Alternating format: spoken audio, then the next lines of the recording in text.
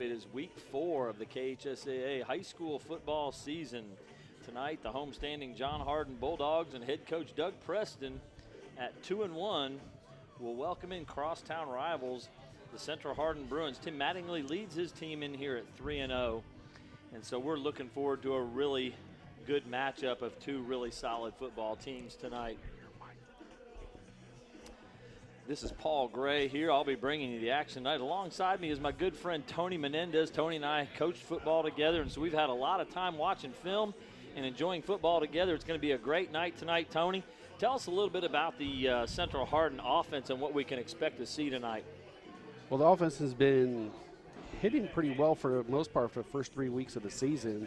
They put up quite a bit of points, but I think we have some changes maybe coming up due to injuries on the Central Hardin side that could make other players have to step up their game if we're hoping to see a win from Central this week. Other guys are going to need to pull off some more workload due to the injuries. So in particular, the big injury that Tony is referencing here is number 2, Trayvon Williams. Trayvon Williams, through 3 games, is the leading receiver for this Central Hardin team. He's the second leading rusher for this Central Hardin team. And I believe he is one of the leading tacklers on the Central Hardin team as well. And so a lot of production, as Tony mentioned, that the Central Hardin Bruins are going to be missing probably the most explosive player on that offensive side of the ball. So where's it going to come from, Tony? I don't know. I mean, we're running a wing T offense. I mean, you can look at the tight ends maybe stepping up in the receiving game that we haven't seen that bigger production out of them yet, but maybe they'll start working them in more. Mason Thompson, who's been putting up some decent yards. Maybe he's going to get more touches or more looks. Maybe move him around some, see what he can do with the ball in that absence. Lean heavier on the quarterback in the game, see if Zach Spurrier can do some stuff for him, drop him back. Maybe we'll see some more of out of the shotgun this game instead of just under the center with the changes going on. Or maybe we'll see more smash mouth since they don't have that threat of Trey being out there. So as Tony mentioned, obviously Zach Spurrier has given this offense as the quarterback, sophomore quarterback, a little bit more balance to their attack. The tight ends, I'd be referencing Adam Hobbs, maybe even Braden Robbins, who will play wing and tight end a little bit as well. Terry Brooks, number 9, has been both a receiving and running threat. He scored a couple touchdowns in that Butler game. And so, we'll be looking to see where that production is going to come from as the loss of Trayvon Williams will be felt, again, most on that offensive side of the ball. Now, on the other offensive side, John Hardin, Keandre Strand has been nothing but short of special. Through 3 games, he has 795 yards rushing. That's 265 yards a game. So the production for Keandre Strand, number 28 for the Bulldogs, has been amazing. Now, that matchup tonight against this Central Hardin defense should be something really special to see. Again, through the 3 games at this point, the Central Hardin defense has only allowed 19 points and not much in the way of rushing yards. They have been doing a good job stopping the run, and so this Central Hardin defense has its work cut out for them against Keandre Strand, but certainly this is going to be his stiffest test to date. Yeah, I think Central Hardin's been known for always having kind of big lines, both on offensive line and defensive line, and having some meat up front, being able to stop the run. But they haven't really had to face maybe a running back of this caliber at this stage of a season. So we'll see if they can cause penetration enough so that he can't outskirt and get to the outside and make some big plays. I mean, most of his big yardage has been from breakaways, getting like big chunks at a time because he's like broken past that first line of defense and like kind of moving his way into the next stage. So, yeah, absolutely. He penetration to create havoc in the backfield against this wing T attack, and just also playing your rules, playing your reads, doing the right things defensively. That's going to be really important for this Central defense against Keandre Strand. You mentioned some of the big guys. Andrew Hobbs, A.J. Orton, Brock Burton, Tyler Caudill, Clayton Hockman, Seth Serra for the Bruins, and Tucker Walters on the defensive side of the ball. A couple of big fellas that'll be really important for the John Hardin Bulldogs. 53, Solomon Bennett defensively. 70, Nathan Messini. Number 52, Devontae Yates. And then the big tight end and defensive end for the Bulldogs, number 32, Kendall Bryce. So it's going to be a good matchup of the big kids up front. You got a 6'5" guy coming out of to catch passes. That's a tough thing for a lot of guys to be able to pick that up, especially in those mismatches with the outside linebacker. If he doesn't match up in size, what are you going to do? Bring up a safety? I know, Tony, we always struggled when we got our safety matched up on a big tight end. That was a really tough matchup. And you see all across the NFL that they really have gone to that tight end so much in those circumstances because the matchups can be a nightmare you for run that skinny defense. Post route. You have a hard time covering it when you got a smaller safety against that big guy. Just throw it up there, let him catch the ball over the top. Absolutely. So we've got a close matchup tonight. And when you've got a close matchup like this, Tony, what are some of the factors that we can look for to see maybe that will determine this ball game tonight? Well, I know one factor that's not going to hamper either team, which is great, is the weather is perfect. It's a perfect football weather. No wind, no rain, no excuses. This is just going to be you got to play your game. I think special teams could be maybe the biggest factor in this game. One of the injuries we haven't talked about is they are missing their kicker for Central, and that could be a big deal. Case Van Bleinberg, I believe, was injured in a soccer game this week, so it'll be Tucker Walters kicking off, and we don't know. So the nose tackle kicking off for the Bruins here. We're about ready to get underway, and Tucker Walters is over the ball, ready to kick the nose tackle for the Bruins, and we don't know what they'll do on the extra point. They may go for two with their muddle huddle look, that swinging gate kind of spread all over the field look. So we may be seeing Central, if they can get the ball in the end zone, going for two without Case Van Bleinberg. So we're about ready to get underway. Walters is going to kick it away. He's going to kick a little ground ball, try to make it hard for the Bulldogs to field. Nice move there, number 3, and that's Isaiah Lee with the ball, and he'll get a short return, maybe 5 or 6 yards, but great field position for the Bulldogs, starting at their own 44-yard line. Yeah, it looks like they just scuttlebutted that kick just to try to do their best with what they got. I'm not sure if he's got a leg to kick it downfield, but I guess we'll see as the game progresses and see what happens with that. Absolutely. Tucker is probably just going to be squib kicking the thing, trying to make it hard to handle, and that one actually kind of right to the John Hardin up back. So John Hardin will take over 1st and 10, left hash from their own 44-yard line. It looks like they'll be in a double wing tight end left set. Wide receiver number 24 Bruce Mills out to the right. Strand will be the right wing back there in the set, I believe. It's a 4-4 look, but almost a 6-2 goal line look for this Central team. And there's some motion early. I believe they've jumped. They were trying to get the ball to Nigene Harrell on the toss sweep. Yeah, it looked like they came out 4-4, shifted quickly to 6-2. Maybe they're like, if you're going to beat us, you're going to have to beat us with the pass. We're not going to let you run the ball on us. So, yeah, the Bruins, all they have to do to get into that 6-2, maybe kind of a goal line look. I don't know if it's a man cover look yet, but all you got to do is take those outside linebackers and move them up and put them in more of a defensive end look. And that's how they're lined up again here, even on 1st and 15 now from the 39-yard line. Devin Rogers, the quarterback under center for the Bulldogs. He's had a great start to the year. Deep motion. They're going to run the toss sweep again, and they're stretching the field. Caden Ferguson giving chase. There we go. Harrell broke a tackle. He's going to pick up about 8 yards.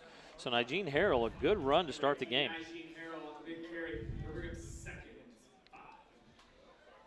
Let's see if they do that again. Maybe they're pushing hard. You're going to have to run it on us. You're not going to have to pass it on us. You're not going to be able to run it on us. Well, that's what they're going to try to do, but a nice 8-yard, maybe even a 9-yard pickup there for Nigene Harrell. That was a good little chunk. It's going to be 2nd down and 6 now after the 8-yard gain from the 48-yard line. Again, same formation, double wing, wide receiver to the right. Rogers under centers, Trey Brown at fullback. They're going to give to Brown on the fullback trap. Big run. Big run. Ferguson is able to make the tackle after 11 yards. 1st down for Trey Brown. So fullback trap. You saw the guard pull and kick out on the opposite side and just straight ahead to the big fullback. Yeah, it looked like they were keying on the outside run again. So that is a staple of this wing T attack, is to get that thing straight away downhill in a hurry. And we're in, offset. Every time they did this last week, it was jet sweep to the side of the offset back. Strand will get it on the jet sweep. Off they're right the there edge. waiting. They read that one. Maybe a yard for Strand. A host of Bruins on the tackle there. I saw 41, Adam Hobbs, and I believe that's 27, Mason Goodman, coming from the Mason Thompson. It's Nolan Goodman. Mason Thompson coming from the safety spot to make that, to help on that tackle. 1 yard gain for Strand on his first carry of the game. Well, it looked like the Bruins were reading that play. They ran that every time last week. They set up for it, so I've got them scouted, and I didn't even spend any time watching film. Here we are, 2nd and 9. Strand in deep motion. Play action pass. Got the tight end coming across. He's covered. Hobbs on him. There we go. Sack. Tucker Walters there. Andrew Hobbs. Adam Hobbs. He got Hobbs sandwiched. He got Hobbs sandwiched. So that's 2 big fellas there, and that's a big loss. So what was 2nd and 9 is now going to be, it looks like, about a 3rd and 19 maybe on the 10-yard loss for Devin Rogers. And they were covered. I'm telling you, great job. Covered coming out of a 6'2" coach. They faked the fullback. They faked the buck sweep to the motion man. Tried to come out of there, and the tight end was covered. The deep corner route was covered. Nothing available to Rogers, and the rush was in his face.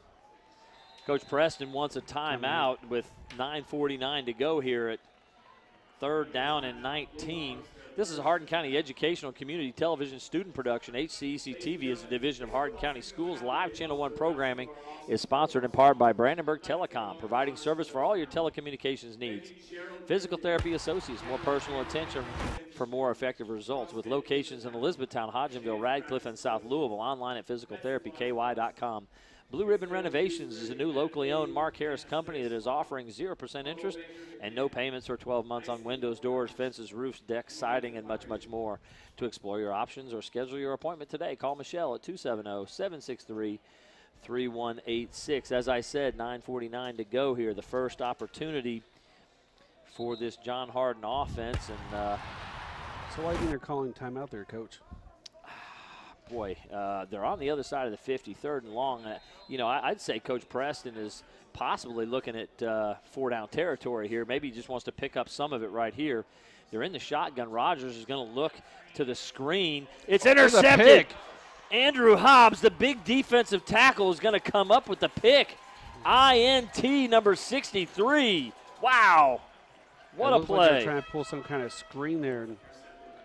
Well, they were going to throw the screen in the middle to number 5, Trey Brown, the fullback. They had him lined up in the slot, and they're bringing him inside. And kind of that old jailbreak screen that you used to see old Hal Mummy at UK run, and everybody has copied. But that did not work out, so the Bruins will take over great field position here after the return by Hobbs. He tucked that thing away, and away he went. They've got it on the 36-yard line of the Bulldogs. Zach Spurrier, 15, will start it off. Braden Robbins in the slot on the left. They're going to give to Thompson immediately. He's around the left side. He is running over, folks. There's a flag down. It's a 6-yard gain, but that one may come back. Yeah, it looks like they blew the whistle before he even ran off the play. Motion again, possibly, Tony? What do you think? Oh, they're going to call hold. Holding against the Bruins there. So, again, a good first down carry negated. Both teams shooting themselves in the foot on these first drives with early penalties. And so that'll be a 10-yarder from the spot of the foul. And that is the line of scrimmage. So it's going to be it's back from the line of scrimmage. That's going to be bring up a first down and 22 after the penalty. So Bruins offense is not set up for these long yardage kind of situations here. Again, the Bulldogs are in that, they're in a more of a 4-3 look with 2 deep safeties here, especially against this shotgun look. Play action look. 53 in pursuit. That's Solomon. Great run by Spurrier. Breaks 2 tackles. Breaks another. Well, he's going to get back to it. All that yard that they lost. He sure did. 13-yard carry for Zach Spurrier. Boy, a couple of opportunities. Solomon Bennett had an opportunity, 53 in the backfield, and Spurrier showed some speed. Yeah, and he made some guys miss there. Nobody was open downfield. That was great coverage by John, though. So shifty running by the big 6'2" quarterback.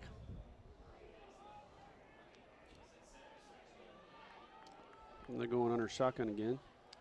Yeah, back under center. They're going to call it 2nd and 11 from the 37-yard line. Braden Robbins in motion. It's a traditional wing T look. Off tackle power. Lots of space. Terry Brooks breaks outside.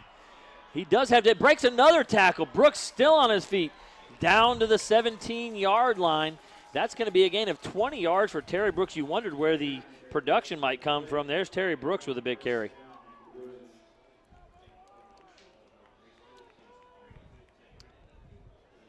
The junior. Again, that's where the production may have to come from. People like Terry Brooks and Mason Thompson are going to have to pick up the slack for the missing Trayvon Williams tonight. So a first down and 10 now in the red zone at about the 18. They're going to mark it at the 18-yard line here.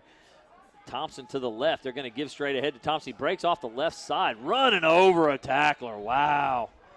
Woo. I think that was number 12, the leading about 6 tackler. yards on that carry, Coach. 6 yards. Kevin McCroskey came up to make the tackle, and he paid for it. Paid for it. He lowered his shoulder and got the boom.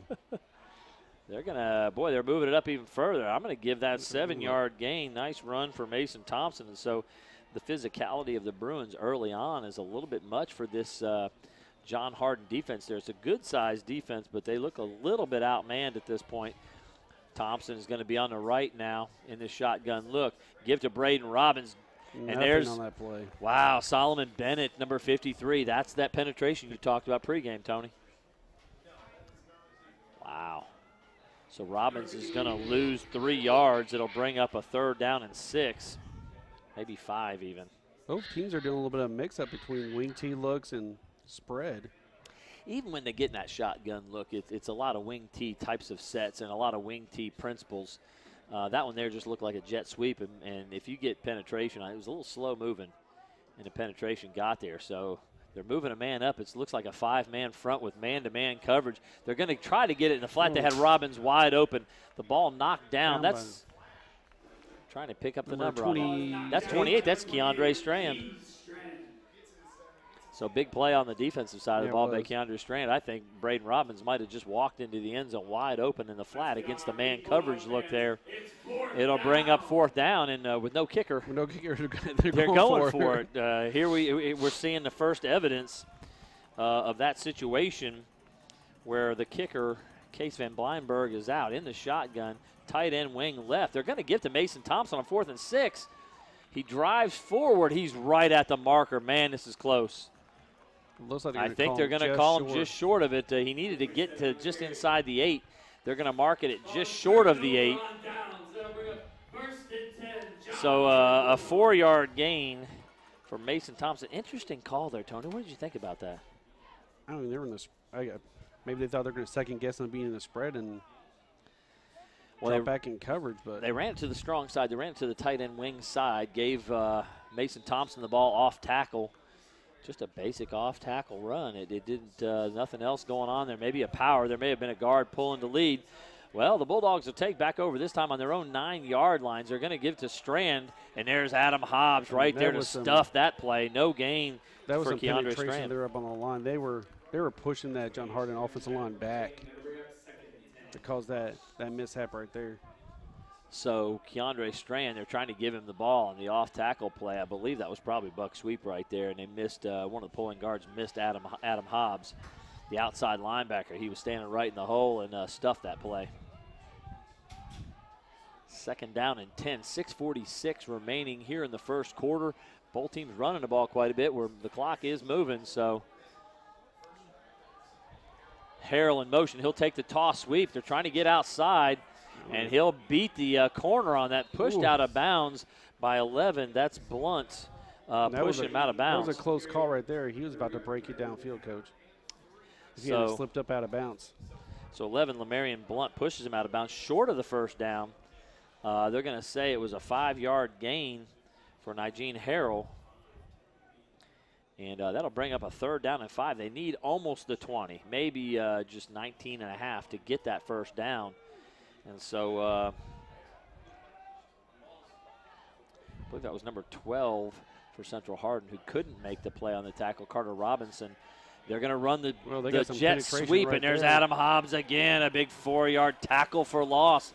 Big number 41 making a lot of plays. That is a lot of big plays for him so far this game. 2 tackles for loss for Adam Hobbs, interception for Andrew Hobbs. Huh. Maybe you ought to pay attention where those fellows are if you're the Bulldogs. They have not been able to block or handle those two to this point. So that'll bring up a 4th down and 10 on the 5-yard loss. Keandre Strand now 3 carries, minus 4 yards. And predictably, they are kicking this ball away. Yeah. Get out of their end zone. They do have a solid kicker right now. Number 85, Jake Owens, is back to do the punting.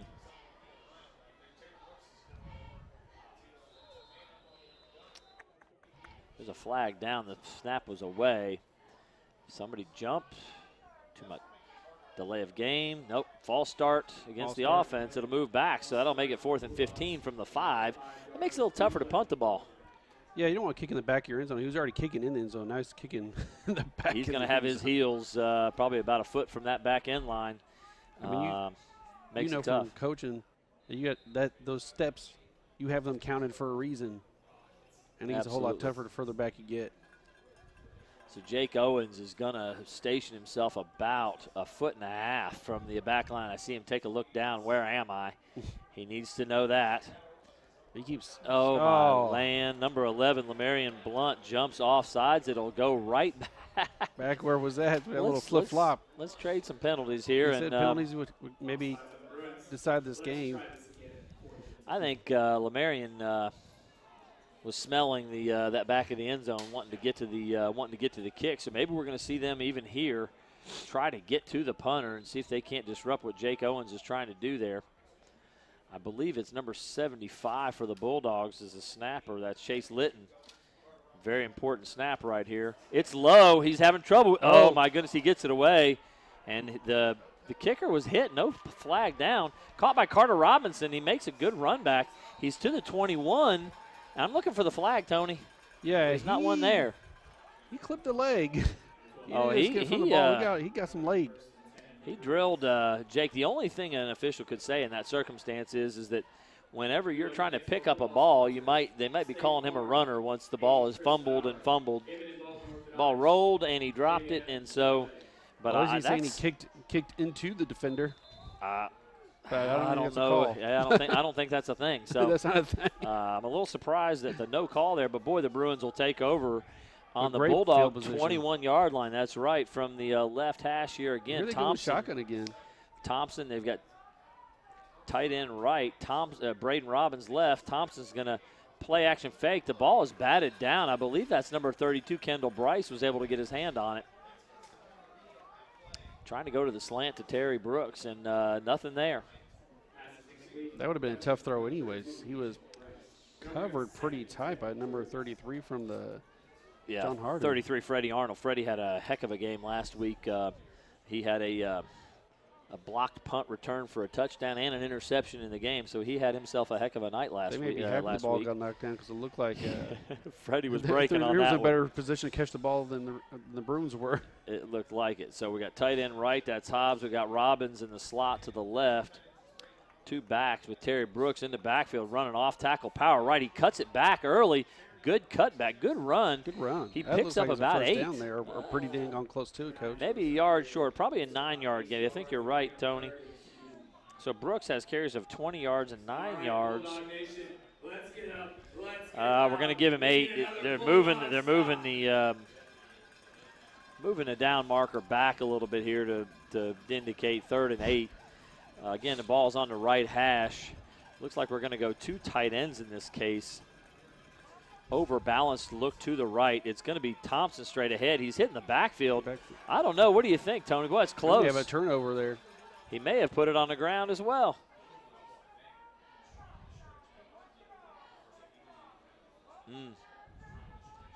They are taking a good look at it here. And the Bulldogs have come up with the turnover.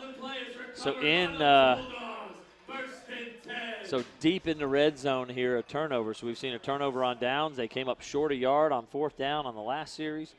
Now 3rd and 2, and they put it on the ground. I don't know if they were going to have the first down or not, but it would have been 4th and inches, and they were going for it. They're going for it with their kicker out. So we've had a turnover from each team so far. That was one of our keys. Who's going to win the turnover battle? And right now is dead even. 4:40 to go here in the first quarter. And the Bulldogs will take back over from their own 12-yard line. Wing T, traditional wing T look to the right. They're going to give to Strand off tackle on the buck sweep. stuffed again. I see big number 72, Brock Burton, on the play. Tucker Walters, 64 there as well. And a host of others. Braden, no, that's Adam Hobbs again. Hobbs was is in on the there. bottom of the pile. Yeah, he's on the bottom of that pile as well. So it'll be 2nd down and 10 as Strand. Again, unable to get anything going to this point. He's got 4 carries, and he's still at -4 yards. So the Bruins so far, this defense, we knew it was stout, but didn't know how they'd match up. Well, looks like they're staying with that 6-2. They're in that 6-2 look right now. It looks like they're playing a little man cover. Again, off tackle again. Strand's got some space this time. We got I think a there's block a in the couple, back, it looks like, Coach. yeah, a couple flags down. I believe the tackle was made by Brooks, number 9, again on the edge. It's going to be about about 7-yard gain, but that one's coming back as well. Yeah, it looked like number 70 on John Hardin. Yeah, number 70, Nathan Messenii, one of their key defensive line. Well, he made a lot of plays last week against E-Town. Fantastic defensive player, but got caught this time, and that that penalty is going to take them back deep. So it's going to be 2nd down and 15. And that was a sad block in the back over there because he really wasn't involved in the play. It was kind of a you hate those calls when you're a coach. It's like, listen, you know, if it affects the play, call it. But when it has nothing to do with the play, it's kind of a hard pill to swallow. Yeah, they already broken past him at that point. So the mistake is a hard pill to swallow, but the call is as well. So 3:56 to go here. Now it's 2nd down and 15 from their own 6-yard line. And they're going shotgun now. Rogers, again, has been very effective. They haven't thrown it much this year, but he's 9 of 14 with 3 touchdowns. And he's going to be sprinting out to his left. And, boy, there's a hold there, Yates. But he's got a lot of space. Rogers pulls it down on the run. Tackle made there by number 52. That's Easton Link with the tackle, but a big run there. He'll pick up about 12 yards. Bring up a 3rd down and 4. We'll call that an 11-yard gain for Rogers. So he was sacked for -10 earlier, and now a pickup of 11. 3rd down and 4. Big play there. No call on the edge is big number 52, Devontae Yates. Looked like he had a handful of jersey on the defensive end there. Waddell's Auto and Scrap Metal Recycling is a family-owned business with competitive prices, pickup service, and a friendly staff available for your recycling needs. Located in Elizabethtown on 31W, just south of exit 91 on Interstate I-65.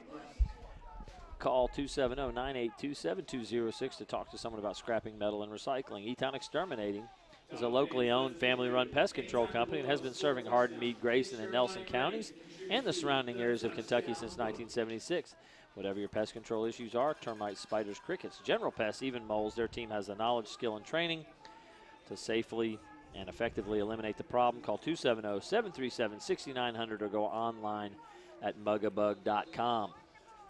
I really think John Hunter wants to get a 1st down here, try to building that momentum, show that they can get some yardage against this Bruin defense. It's been really tough going so far. They do not have much, that's for sure. An 8-yard gain by Nigene Harrell on a toss sweep and an 11-yard scramble by Devin Rogers. So 3rd and 4, I agree, Tony, with 3:27 to go. No points on the board for either squad. But Central Hardin has dominated the field position and the offensive battle here. Shotgun formation again. Rogers going to keep, pulls it out, and Rogers got all kinds of space. He's deep in Bruin territory.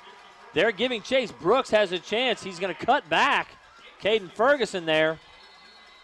So good hustle, and there's going to be another flag. Lamarian Blunt and Caden Ferguson run him down. He's down to the 32-yard line. And that's going to be a gain of 49 yards for Devin Rogers. So a big run for Rogers, and he flips the field just like you were talking about, Tony. It'll be an unsportsmanlike conduct on the field. Central Hardin.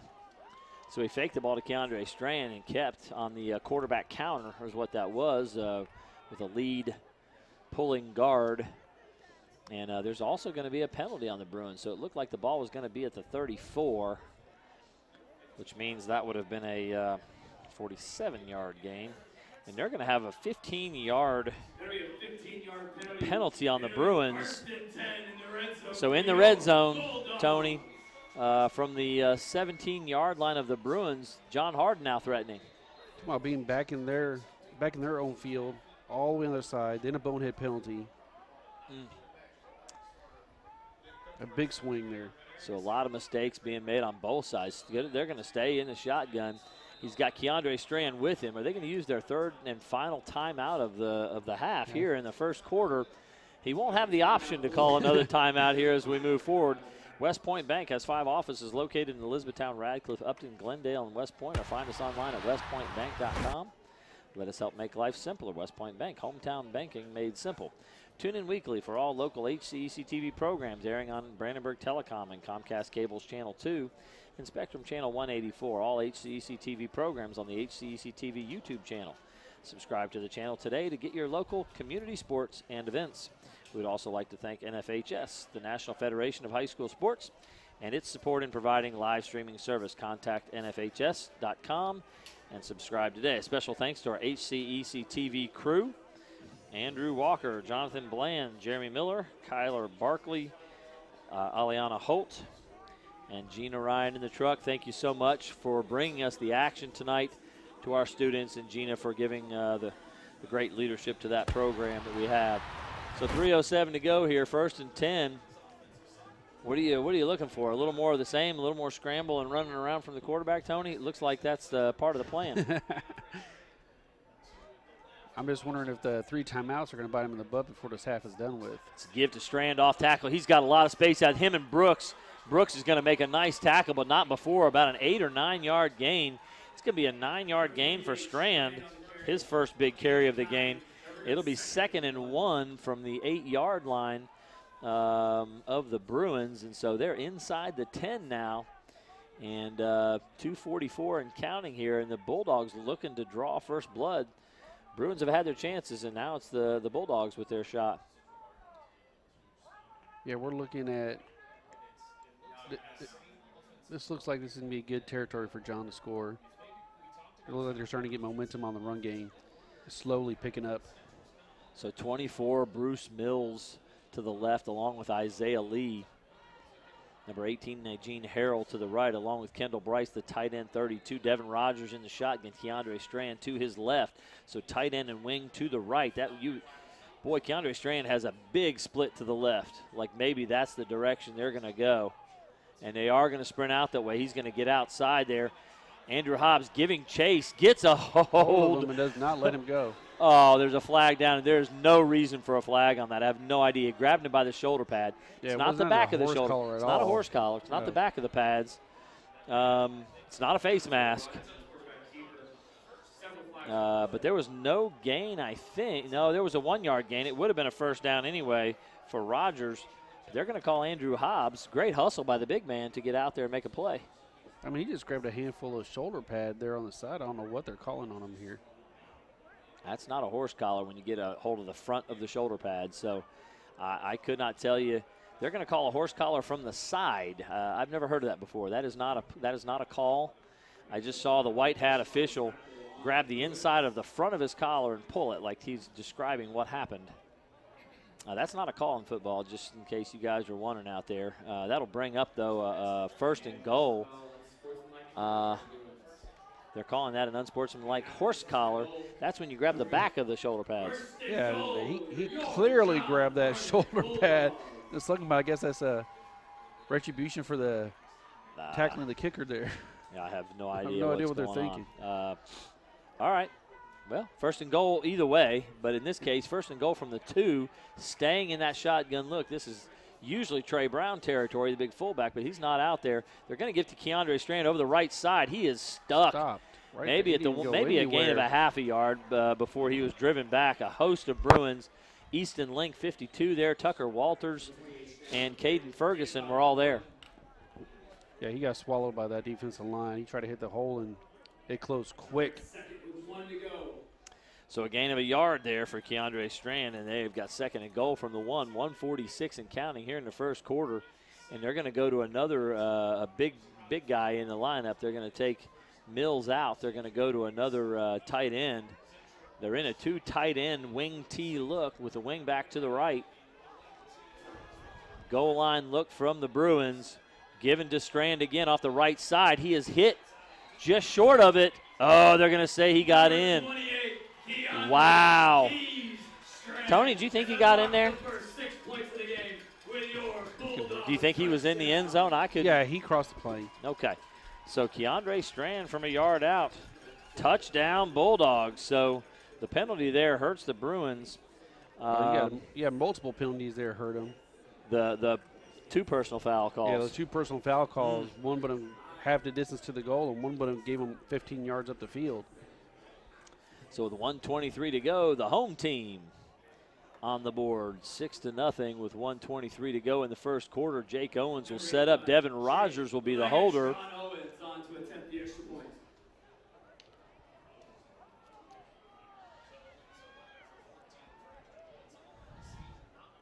Letting good snap. It's down, up, beautifully kicked. That should be through, and it'll be 7-0. And so the Central Hardin Bruins down early here in the first quarter. John Hardin Bulldogs taking advantage of some penalties, turnovers, and a great run by Devin Rogers. Yeah, there was a couple key plays on that drive.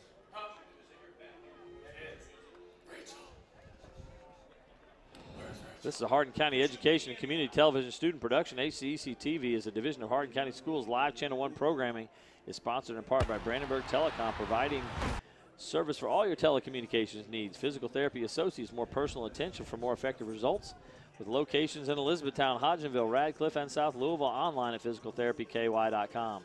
Blue Ribbon Renovations is a new locally owned Mark Harris company offering 0% interest and no payments for 12 months on windows, doors, fences, roofs, decks, siding, and much, much more. To explore your options or schedule your appointment today, call Michelle at 270-763-3186. So Jake Owens will kick off for the Bulldogs here. And back deep will be Carter Robinson and Terry Brooks. And Owens last week against E-Town was knocking the ball to the goal line or just inside the end zone. So we'll see what Jake can do from. So it looks like John capitalized on their turnover they got, but the Bruins did not. Absolutely. That ball is going to go into the end zone. So Jake Owens will put it deep, and the Bruins will start at their own 20, their worst field position starting for the night. You got to be looking at the conditioning on the teams, too. We're going to have a slugfest like this where it's just going to be back and forth and back and forth. Who's got the punch to last all games? It's going to be a big deal.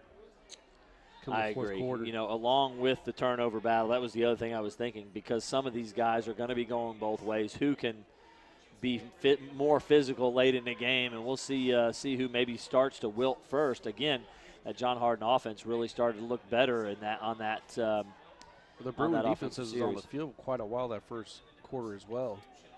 So we've got a 4-4 look here. 4-4 covers 0 look, man-to-man cover. Trying to give to Robbins on the reverse, nothing doing. Number 53, Solomon Bennett back there to help make the play, along with Devontae Yates. That'll bring up 2nd and 12. 2-yard loss for Robbins, so that reverse, not a real good idea. It looks like on the shotgun plays, it almost feels like they're not moving as quickly to get the plays off that of the backfield. It's taken a really long time. That play is a slow developing play, and Robbins is a powerful runner, but he's not getting there very quickly. He's had carries for -5 and -2. That's not getting anywhere at this point. Fake there. Spurrier's going to run the read option and run it straight ahead. He's going to pick up about 7. That's going to bring up probably a 3rd down and 7. Have we seen the read option in the other games, Coach? Have we seen what? Have we seen the read option before, or just first time? Not really. That's a bit of a new wrinkle there. I'm sure they're calling the run on that. They're probably not reading that, but it was a read option look, and as the clock is ticking down, it will be the end of the first quarter. So at the end of 1, the home team 7, Bulldogs, Bruins 0. Waddell's Auto and Scrap Metal Recycling is a family-owned business with competitive prices, pickup service, and friendly staff available for your recycling needs. Located in Elizabethtown on 31W, just south of exit 91 on Interstate 65. Call 270-982-7206 to talk to someone about scrapping metal and recycling. E-Town Exterminating is a locally owned family-run pest control company and has been serving Hardin, Meade, Grayson, and Nelson counties and the surrounding areas of Kentucky since 1976. Whatever your pest control issues are, termites, spiders, crickets, general pests, even moles, their team has the knowledge, skill, and training to safely and effectively eliminate the problem. Call 270-737-6900 or go online at mugabug.com. West Point Bank has 5 offices located in Elizabethtown, Radcliffe, Upton, Glendale, and West Point. Or find us online at westpointbank.com. Let us help make life simpler. West Point Bank, hometown banking made simple. So we're ready to start the second quarter with a 3rd down and 7 for the Bruins here from their own 25-yard line. Do you think they'll take to the air? They've only got 1 pass attempt to this point. Is this the time, Tony? They start doing something. Last time they had a 3rd down and long, they ran the ball. That's didn't right. go for the pass. Yeah. Well, they're going to line up in shotgun with a trips formation to the right with Robinson, and Brooks I want to the right. To see a screenplay out of this coach. No, he's going to throw it out to Robbins in the flat. He's got a lot of space. Braden Robbins punishing the tackler down to about the 41-yard line. That's going to be a gain of 16 for Braden Robbins on the pass. So 16-yard completion there. They ran off the defensive backs deep with the 2 outside receivers. And the 3rd ran to the flat, and Robbins was wide open. 1st and 10 from their own 40-yard line. The Bruins need to mount a response to that touchdown scored on the last series. It's a 4-3 cover 2 look. It looks like a 2-man look, and they're going to sprint out. Spurrier chased by Yates. He's going to look back across the field. He finds Hobbs. Great catch by Hobbs. He's going to get it down to about the 39-yard line. And so that is a 21-yard pass from Spurrier to Hobbs. And I have always felt like they needed to use Adam Hobbs more. He is a huge target and really dangerous in the open field. Yeah, I thought for a second there the quarterback was just going to go and just take it himself, and then Hobbs opened up wide open. And there you go. It's a good throw by Spurrier, kind of back across your body, right-hander rolling to your left. That's a hard throw. Again, they're in this 4-3 cover 2 look.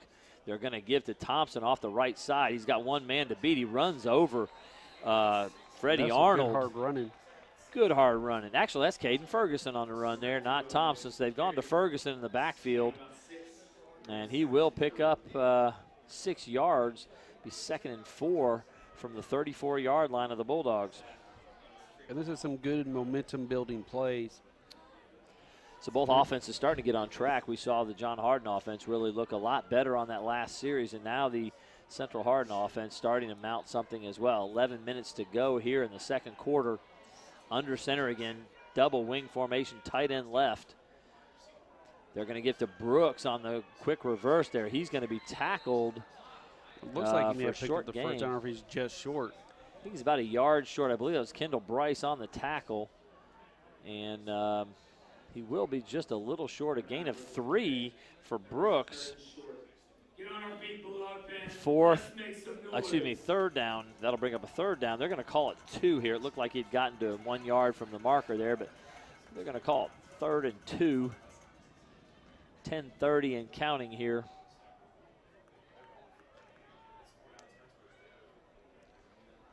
Yeah, with the absence of a kicker and deep in Bulldog territory, you'd expect that this is 4-down territory. So Spurrier in the shotgun. Ferguson now in motion.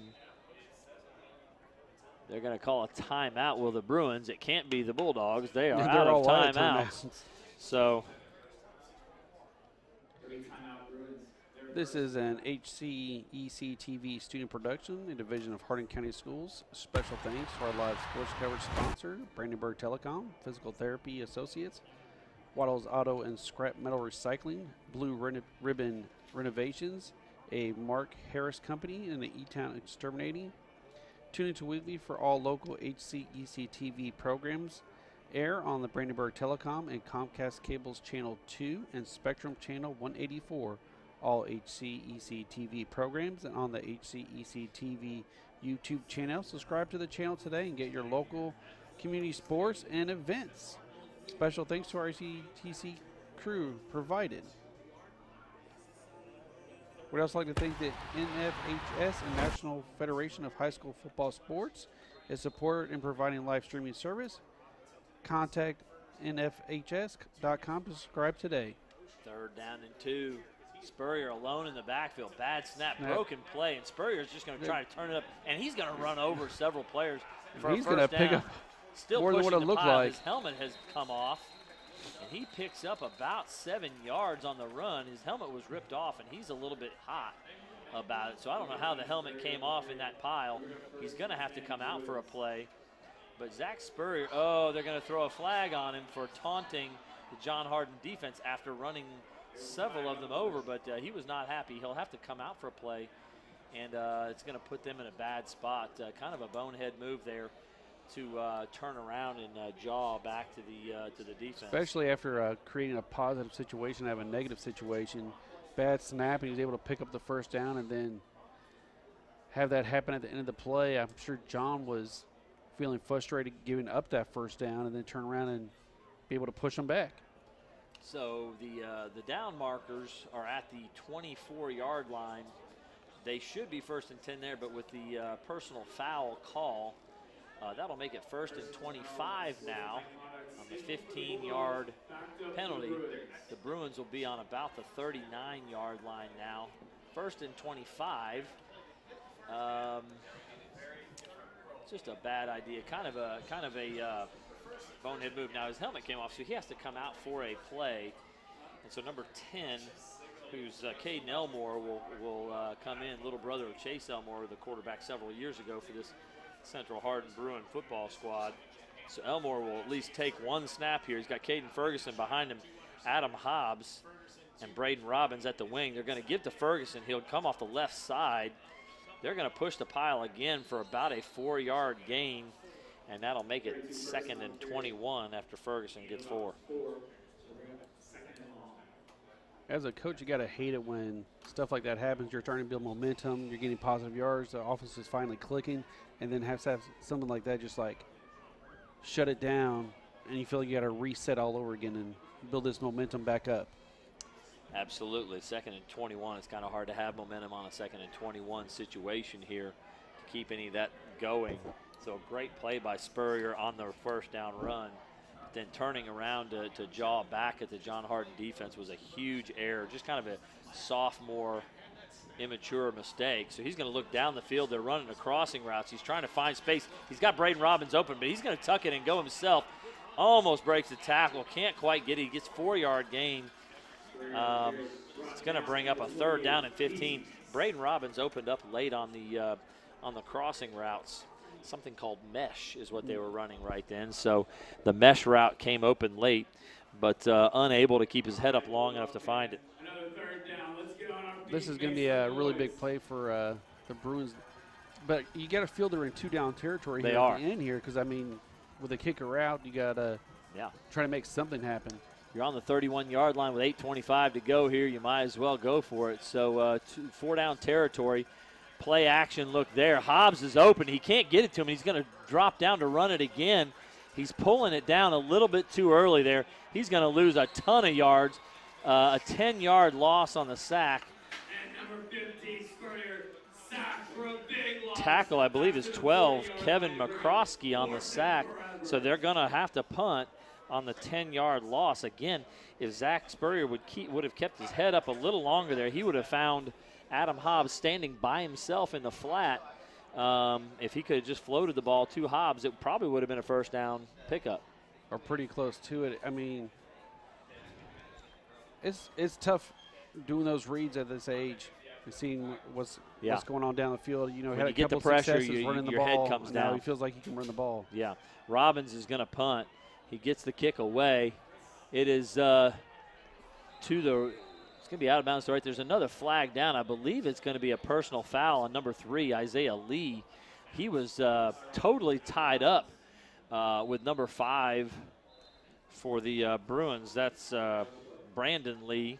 And so I believe you're going to see a John Hardin personal foul now. So the Bulldogs ready to pick up 1st and 10, but I think that penalty is going to march them back.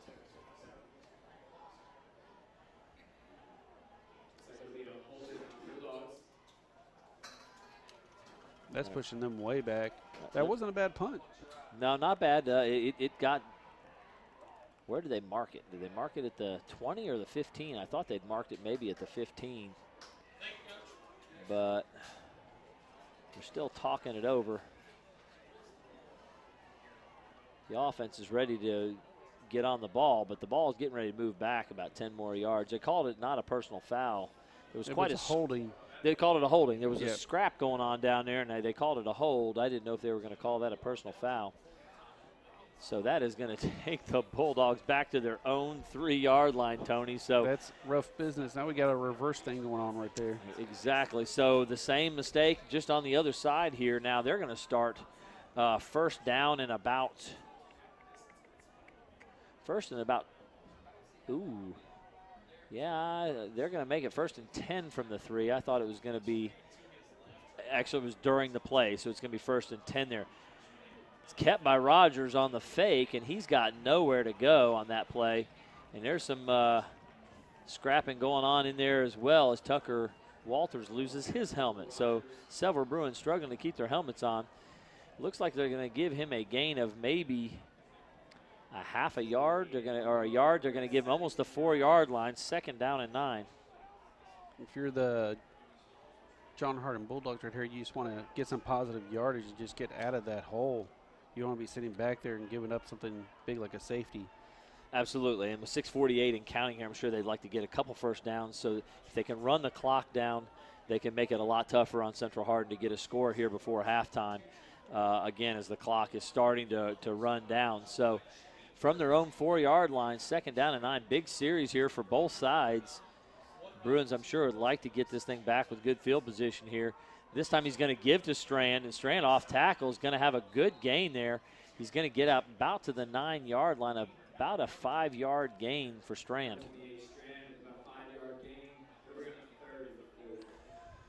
Tony, that was the off-tackle power play to Strand there to the tight end wing side. It'll bring up a 3rd down and 4. I thought they may have switched into the wishbone. We saw them doing it on the warm-ups. They ran that some last week. Being pinned back there. Yeah. Staying in the shotgun, a little more dangerous, isn't it? Yeah, it is. 5:54 and counting. Big 3rd down and 4 here. The Bruins need to get this field position. We're going to see trips left. A big spread formation. Rogers is going to go to the right. It's knocked down. A good play there. Adam Hobbs making another play. So Adam Hobbs and Andrew Hobbs, again, their great night continues. And it'll bring up 4th down and 4. And it looks like the Jake Owens will be coming on to punt this thing away so the Bruins get done what they needed to get done. And they needed to badly there. They could not give another 1st down up to John Hart and let them start building even more momentum from the last drive that they had. So 5:40 to go here after the incomplete pass. The clock will stop there. First pass attempt for the 2nd pass attempt, actually, because there was an interception earlier. So they've had one knocked down and one intercepted. So that was more like a shuttle pass to the defensive line. So the John Hardin pass offense is not off to a great start tonight. They've been run heavy as they've been all year. Ooh, ball fumbled. Punt. Smashed into the punter again, but I guess because there was dropped, fumbled snap, they're going to let that go again. I don't know. But Jake Owens did a great job recovering, dropped the ball. Drop snap, the ball's a live ball at that point. It's a live ball, that's right. Everybody, so they can try to snatch it up. Absolutely, that's right. Which is what they called on the first one as well. That's why they didn't call a roughing penalty on that one either, because the ball was on the ground. They're calling a muff or a fumble. And you can try to take – he's a runner at that point. You can try to take the thing away from him. A loose ball is free game, and so no call on that. And so the punt, Jake Owens able to get it away, but only for 14 yards. It'll be 1st and 10 from the Bulldog 23-yard line. Central Hardin, this is their 3rd time starting in great field position. So far, no points. 5:29 to go. They're going to give to Thompson off the right side. Nothing there. Kevin McCroskey there to make the tackle. You would think with all this great field position, the Bruins would have scored by now. They've been having a hard time getting that field. Maybe they are really feeling the effects of having Trey Williams out of the game. So the loss of Trayvon Williams, yes, may be having an impact here. A 1-yard gain for Mason Thompson on the carry. 5:02 and counting, and it's 2nd down and 9. Again, as we've mentioned several times, no real opportunity to try to kick a field goal. So, again, this deep, 4-down territory, the Bruins may be looking to run. Trips formation to the right, Thompson to the right. We ought to be looking for a sprint out to the right, and that's what we get there. Looking down the field, he's got Brooks open. Brooks is going to go down and make a nice catch at the 12-yard line. That should be a first down for the Bruins.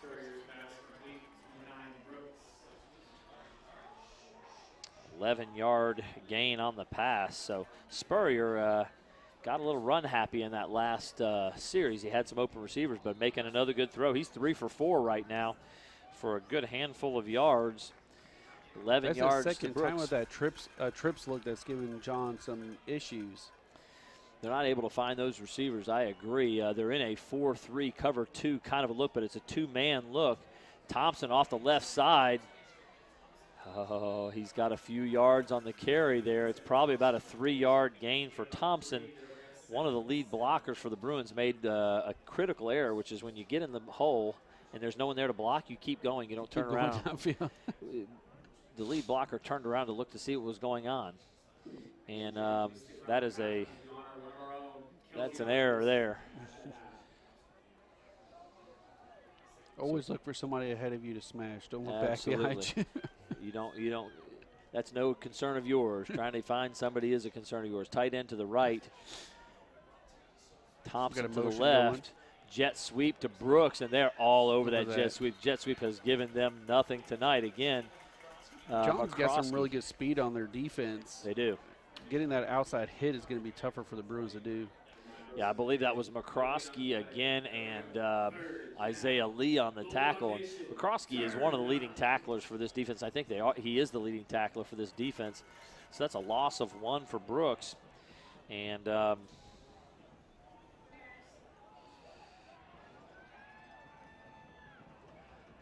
third down and 8. Shotgun again. Shotgun formation, 2 receivers to the right. Again, 4-down territory for this Bruins squad. They're going to sprint out to the right again. And he's not going to find him. He's going to be sacked. Sacked there. Again, that is going to be Solomon Bennett, 53. He's made a lot of plays in the backfield tonight and unable to get the ball off. Spurrier on the sack by number 53, Solomon Bennett. 7-yard loss there. Bring up 4th down and 13. They can get a first down at about the 1.5-yard line. But for all intents and purposes, it's 4th and goal from the 15-yard line.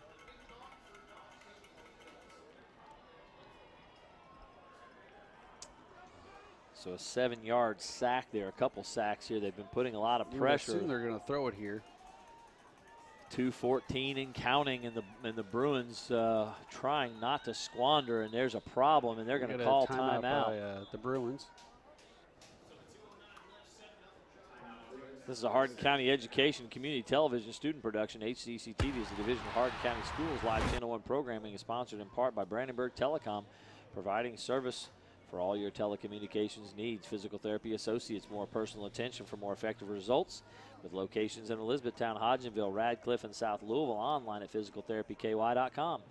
Blue Ribbon Renovations is a new locally owned Mark Harris company that is offering 0% interest and no payments for 12 months on windows, doors, fences, roofs, decks, siding, and much, much more. To explore your options or schedule your appointment today, call Michelle at 270-763-3186. So 4th down and 14 for a first down, 15 for the touchdown, 2:09 to go. Tony. Trickery time. Trickery. Trickery time. Trickery is a good idea. I'm not sure what I would do there. I coach defense and the offense calls a timeout on a long yeah, play. You Some better kind watch of trickery out thing for is going to something. happen. Watch out for something crazy. So I don't know if Mattingly has a big bag of tricks like that, but he has 2 receivers to each side. Thompson is going to be behind, kind of a pistol look behind Zach Spurrier. Brooks and Hobbs to the right, Robbins and Robinson to the left. He's going to sit in the pocket there and look down the field. Oh, he's got him. He's got Robinson going high for the ball right through his hands, Tony. That was a good throw. That should have been caught. Carter Robinson jumped high. Ball was put in a good spot over the outside shoulder, and he couldn't come down with it. So incomplete pass from Spurrier to Carter Robinson. And that's a hard throw for a kid to make. But it was there. He had a chance for it. Robinson had a step. The throw was on the outside shoulder and high, and Robinson jumped for it, and it looked like it just kind of got right through his hands. Yeah, tough play. 2:03 to go. The Bulldogs 7, Bruins 0. Bulldogs maybe will look to see if they can get something going here late in the half. The only thing bad is they have no Motion, timeouts. giving it straight ahead to Trey Brown to the fullback. And they started at the 15. He's going to pick up 3. It's only his second carry of the game. He's got 2 carries for 14 yards, and it'll be 2nd down and 7 from the 17-yard line. If I think I'm the Bulldogs, I don't feel pressure to push hard to score. If something opens up, that's great, but yeah, they're letting clock run right now. They don't no have any timeouts. It's going to be a hard time right. to, like, push the ball downfield with no That's timeouts. right. There's a little bit of a time left. And Coach Mattingly will probably, he's got 1 timeout left. He'll wait and see where they are here. If they pick up a 1st down, he'll let the clock run. Off tackle play. Keandre Strand's got space, and he is run out of bounds by number 27, Mason Thompson. And that's a good pickup of about 10 yards. So Keandre Strand getting something going there, and with 1:18 to go, he's run out of bounds. The clock stops. So off tackle power play to Keandre Strand. I believe they pulled the backside guard to lead up through the hole, and he was able to get the edge actually that time.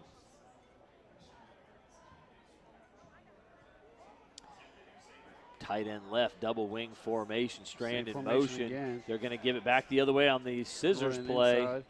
Adam Hobbs there to make the tackle. They were at the 26. Jones just playing it safe here, just trying to get some yards, burn some clock, get to the second half and regroup for another go at it. 2-yard gain for Harrell. 58 seconds now and counting. 2nd down and 9. Maybe 2nd and 8.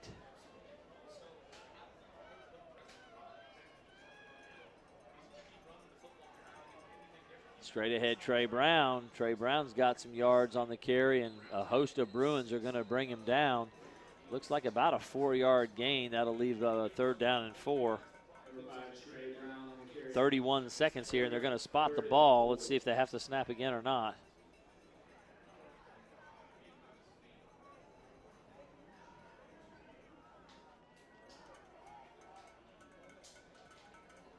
.16 seconds, and the clock is winding. I don't think they're going to run another play, as I see Keandre Strand starting to unbuckle his helmet.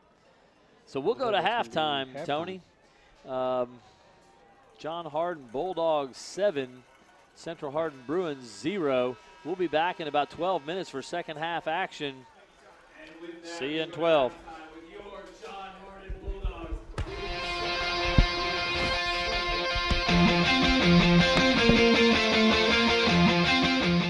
Hey guys, can you guys down there hear me at all?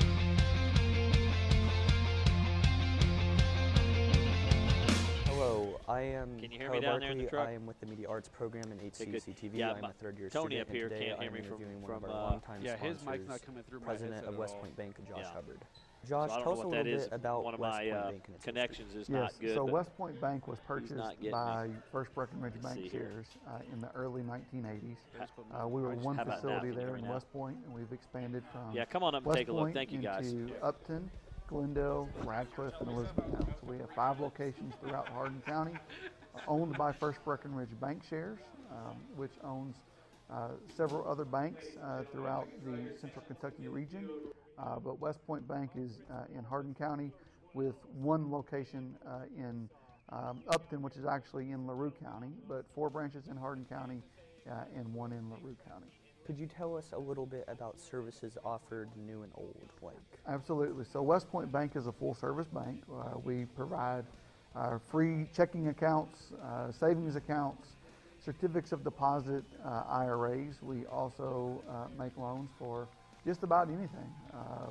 1 to 4 family primary residence loans, farm loans, agricultural loans, multifamily, automobile loans, you name it, we can pretty much do it when it comes to banking. So we obviously, like I said, are a full-service bank.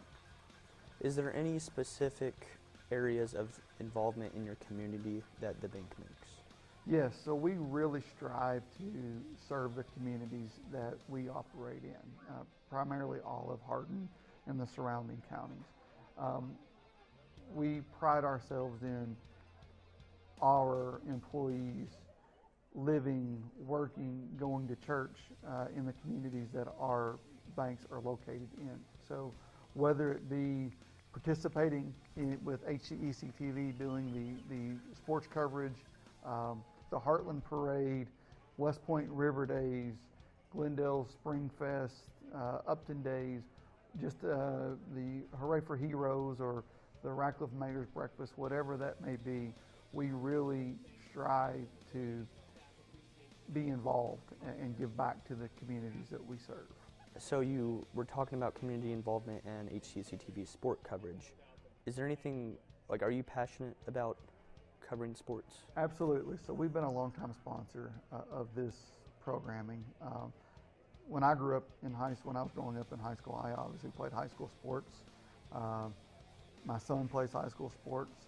A lot of the employees who work for me, their children play high school sports. And I just think that sports are great for children of all ages. It teaches them a lot of things. One, how to be a good teammate. You need to be a good teammate in order to be a good employee. It teaches them accountability. It teaches them work ethic. I think it teaches them how to win and how to lose. You know, life can be hard. There's going to be ups and downs, and winning a game, losing a game, winning as a team, losing as a team. I think it just gives valuable insight to just life in general by playing sports. I completely agree and understand, and we appreciate your sponsorship. Now, is there any other extra information you would like to let the viewing audience know? Just in general, West Point Bank, like I said, we strive to provide the best possible customer service that we can provide. We are extremely enthusiastic about the communities that we serve, the citizens in those communities, and we would really like to be your bank and to establish a relationship with you if we don't have one, and if we do have a relationship with you, to just further expand upon that relationship. We are, again, strive to provide the absolute best customer service and just, are just thrilled to be a part of the community that we serve. How can people get additional information about your bank? Do you have any sort of contact? Yes, so we obviously, as I said earlier, we have 5 locations or 4 locations in Hardin County, 1 in LaRue County. So West Point, Ratcliffe, Elizabethtown, Glendale, and Upton. You can follow us on Facebook. You can like our Facebook page. You can also visit us at westpointbank.com. All right. Thank you again for your continued support. We wouldn't be able to do it without your support. Again, we appreciate you, and let's have a good season.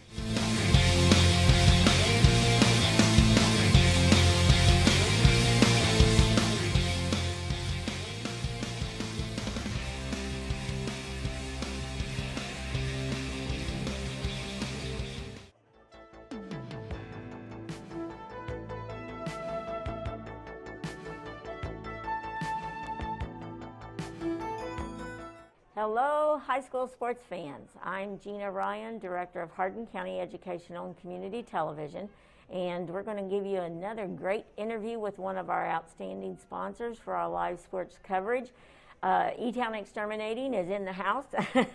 Sean Rich is here with us today, and Sean, since we're distanced beyond 6 feet, we're going to remove our masks. Okay.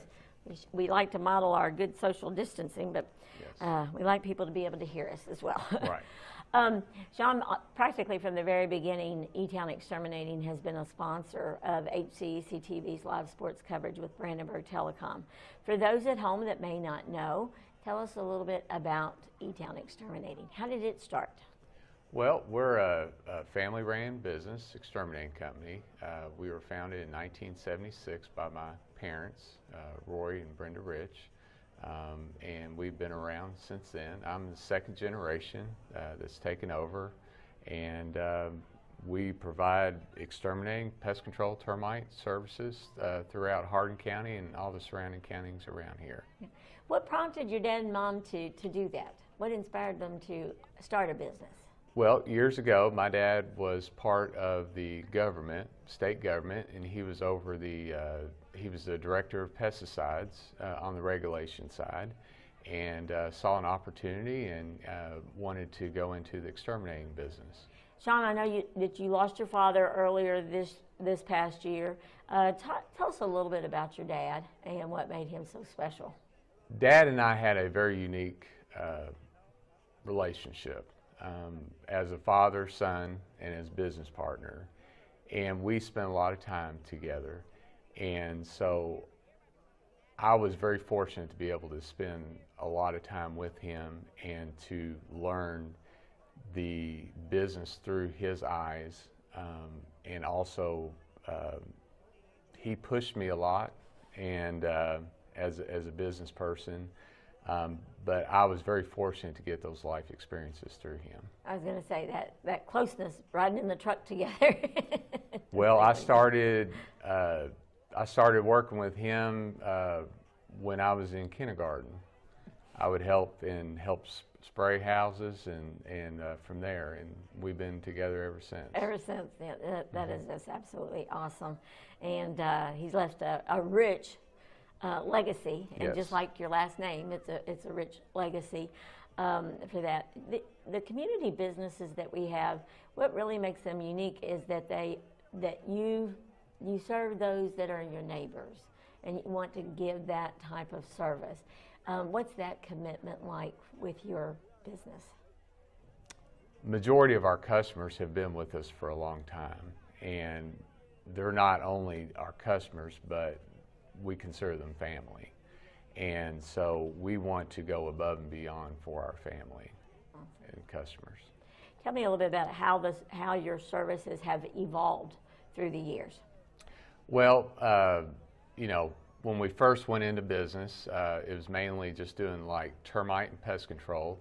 But over the last few years, we're doing a lot of bed bug control now. Those bed bugs have come back. We do a lot of services for that. We take care of moles in yards, mosquitoes. So we've evolved that way. That's amazing. Now, you've also really expanded your coverage area. So you started in Elizabethtown, and where are you available now? We're in about 8 different counties. We go as far as north of Shepherdsville. We go south. We go down in Hart County. We go over in Grayson, Brett County, LaRue, Greene County, over by Campbellsville. So we cover a lot of counties. When your dad first opened the business, how many employees other than him and his wife? There's about 3 employees, and we have about 40 now. Okay, awesome. Now, in addition to changing the services, the way you do that business has also changed because of technology. So what are some of those changes that have occurred through the years? Well, the main thing is utilization of computers, the way that we do our data and how we communicate with our customers. We do it that way, and then also through through the media, through social media and stuff like that. With it's always good that rather than having just one visit and you're done, is to have like an ongoing contract. Yes. Okay, and what are the benefits of those contracts? And give us an example of one.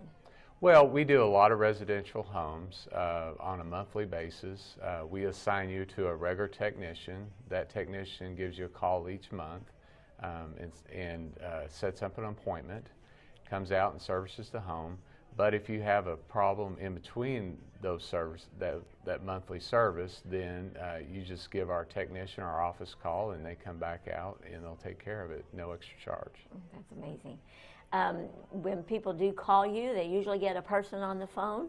Yes, we have 4 people in our office staff, and they're there to take your call. Okay. Being a sponsor of our live sports coverage, why was that important to you to get involved? It's particularly important for me because I know that with anything that has to do with high school, especially with sports, they need the funding for it. And as a company, that we like to be there to help support all the different high schools here in Hardin County. And you were an athlete yourself. Yes. Played basketball and ran cross country and track. Okay. And we do cover all of those things. Cross country and track, we usually do highlight features and such. And this year we kind of had to put our beginning of our seasons on hold because of COVID-19. But why is it important to you as a community partner to be there to support people too? Well, it's all about the kids. I know as an athlete when I was growing up, the experience of being part of a team was very important to me, and those are the lifelong friendships that I've acquired over the years, and the ones that I still talk to every day. And so we want to be able to support those kids also and give those lifelong experiences to them. Well, they work really hard. They do. They work extremely hard, and to not only put a great product out there, but it's also a way for those athletes, by bringing them live sports coverage, that and we also stream that too, that they can be seen by a broader audience, and that really helps out a great deal. Would you agree in that? Yes, I would. To be able to get that exposure and show the community and show the pride that the hard work that these athletes give, and be able to do it on TV, it's unbelievable how you all are able to give that to them. We have many individuals in our community that they watch all of them religiously. Especially if I had a young lady to call, and she was saying that she wanted to make sure that she could watch all of her grandson's football games. Anytime we covered them, she wanted to make sure that she could tune in then. Now, how can individuals get in touch with your business? Well, they can call us on our phone at 270-737-6900, or they can get online and get in touch with us through our website, and that's www.mugabug.com. I was going to say, that has that been your slogan from the very beginning? The Mugabug.com? Yes, that's something my mother came up with, Mugabug. That's part of our logo right here, and it's M-U-G-G-A-B-U-G. I was going to say, it's really catchy, and that's one thing everybody can remember really easily. Yes. Yeah. Well, Sean, thank you again for coming in, and also for being one of our longtime sponsors on our live sports coverage. Just know that without your support, we could not do what we do. So we really appreciate your commitment to our local athletes, HCEC-TV and Brandenburg Telecom's live sports coverage, and to the community that you live in and serve in. Thank you for coming in. Thank you for this opportunity.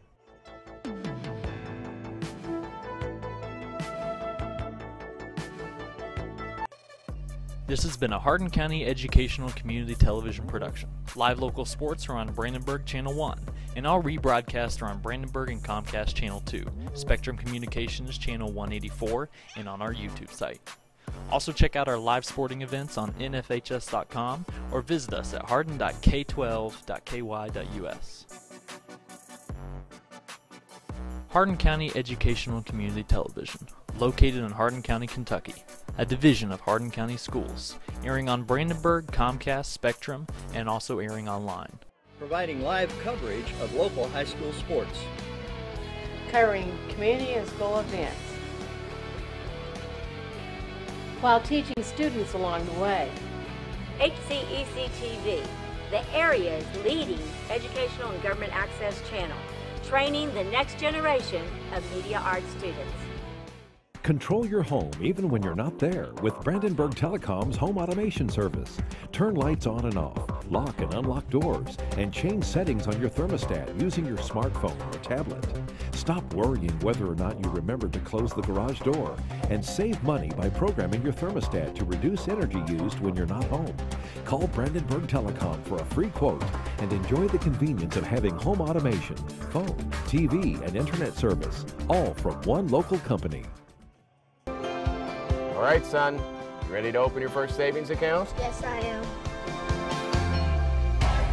West Point Bank has been growing with our customers for over 30 years. We know what it takes to support them in every stage of their life. You need a bank that you know and trust to help you reach your goals and make your dreams come true. West Point Bank, hometown banking made simple.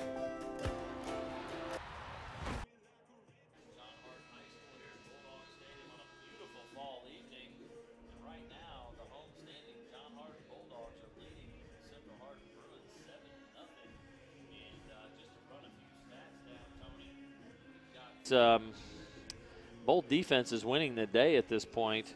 The Central Hardin Bruins have 113 total yards to 95 for the Bulldogs. So if you projected that forward, if we had a similar performance in the second half, both teams right around 200 yards of offense, not much production, and both teams are going to have to figure something out.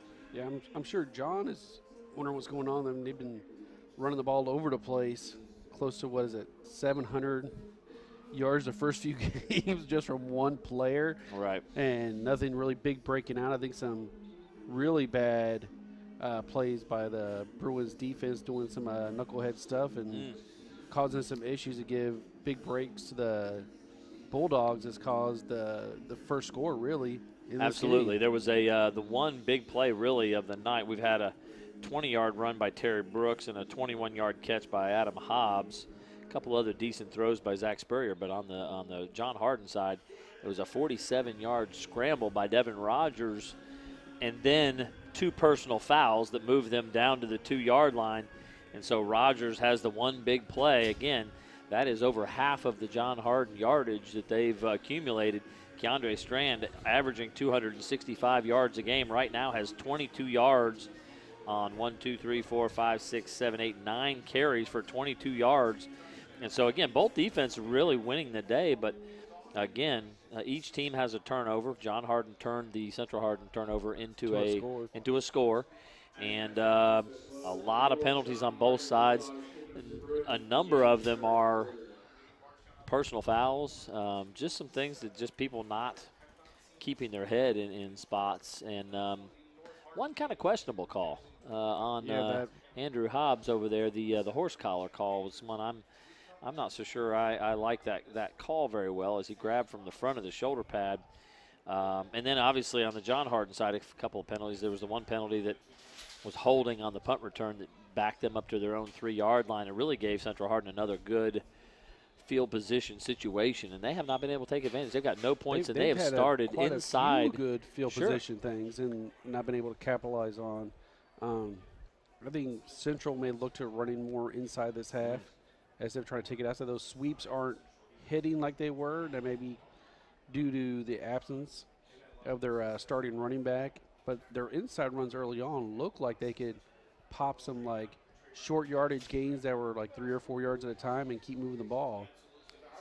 So again, Paul Gray here along with Tony Menendez. We are calling this Central Hardin, John Hardin crosstown rivalry, and we're about ready to start the second half here.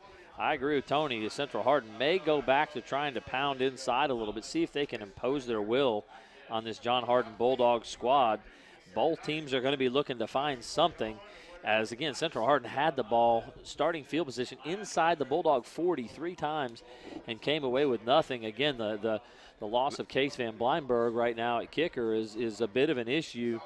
No opportunity for kicking field goal. And even if they score, they may have to go for 2, Tony, which could be a big situation. If they score here and can't get the 2-pointer, that could be a victory for the Bulldogs. Deep kick by Owens.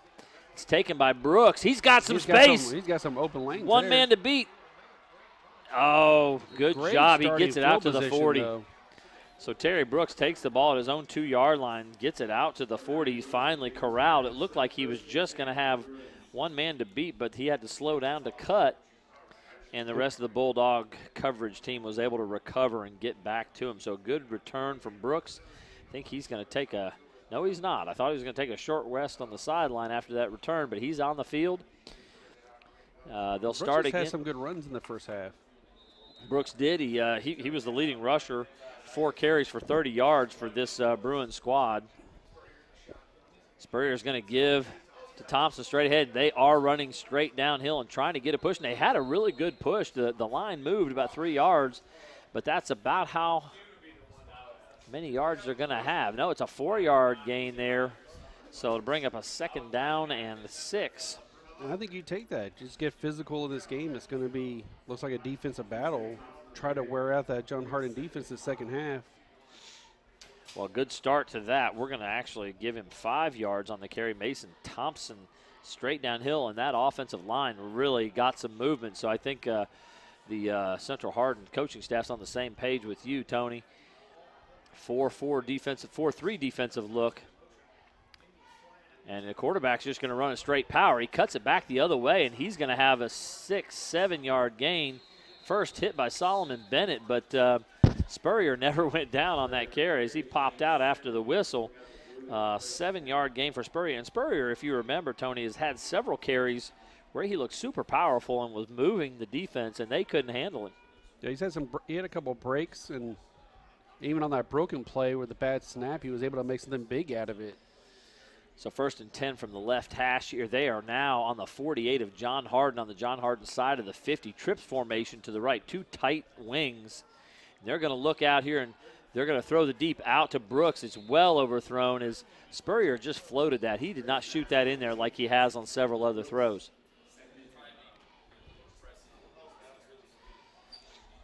So they ran the flood route there. The outside receiver running straight down the field. The 2 wings, one of them running the short out, the other one running the deep out. They went for the deep out to Brooks, and John Hardin had good coverage on it, though.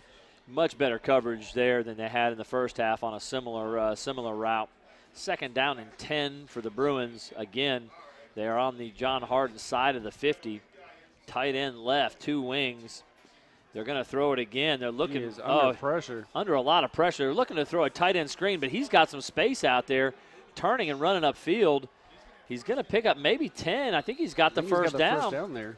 11-yard run for Zach Spurrier. Now, this is really effective, but I bet the coaches aren't really thrilled with Zach Spurrier taking an awful lot of punishment like this. No. And that was more of a broken play that just got upside out of it. Well, Tony, I think they were setting up a tight end screen there, which is a really good idea to get the ball to Adam Hobbs. And the pressure just got to the quarterback before the screen could develop. That's right. It's kind of a slow developing kind of a play, and he just had to make a run for it there. He did not have time to set his back foot and try to loop the ball to the tight end. Hobbs ended up lead blocking there is what he did. Happened. Yeah, he picked somebody off for him. In motion, there's the jet sweep to Brooks. Brooks trying to turn it up. He's got a few yards there. I think it's the most positive yards off a sweep they've got. Yeah, so 3 yards for Brooks on the carry. 2nd down and 7. He had 4 carries for 30 yards in the first half. That's 3 more right there. He did have a carry of 20 yards on that jet sweep. And the referees are talking to a couple of the offensive linemen there. Number 69, Tyler Caudill, the left tackle. Number 79, Clayton Hockman, also on the left side of the line there. The play has come in. 9:27 to go in the 3rd quarter and counting. 2nd down and 7. Bruins are inside the 35-yard line of the Bulldogs. Motion for Mason Thompson going empty. They're going to just have the bad decision, very bad decision. And that is typical of someone who is not used to running the football. They were kicking out the defensive players. He should have cut that up. He had a lot of space up inside. It looked a little bit trafficky to him, and he turned outside and lost a bunch of yards on that. So -2 on the carry. That lateral movement going, just go straight ahead. Got to get north and south like you've been talking about, Tony, and he did not that time. Stayed east and west and paid for it in a 2-yard loss. Now 3rd down and 9. The ball is resting at the 36-yard line of the Bulldogs. Trips formation to the left. You can expect maybe a sprint out to the left. And that's what they're going to do. They're looking quickly to that flood route again. Could not hit Terry Brooks, and Spurrier is very frustrated with himself for not getting the ball to Terry Brooks. Brooks was open. He had coverage on him, but 2 yards space. He had some space. Just overthrew that pass. And what do you do here if you're the Bruins?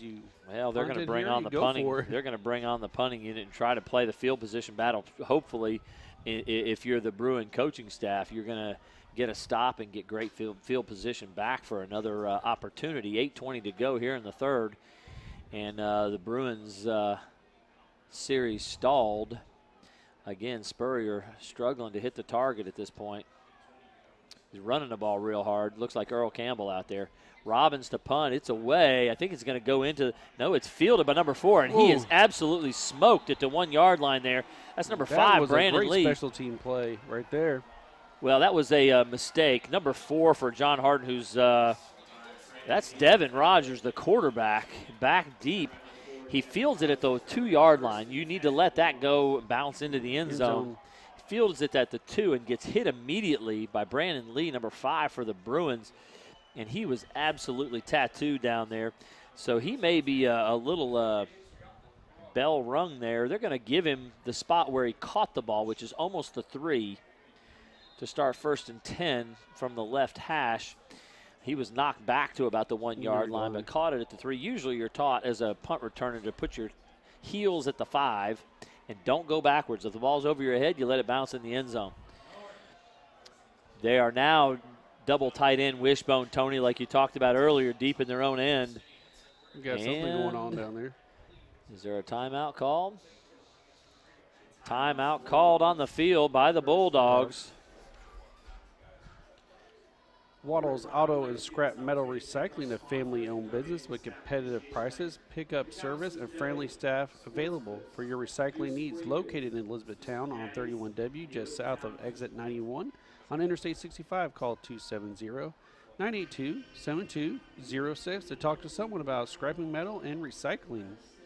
E-Town Exterminating. E-Town Exterminating is locally owned, family-run pest control company and has been serving Hardin, Meade, Grayson, and Nelson County and the surrounding areas of Kentucky since 1976.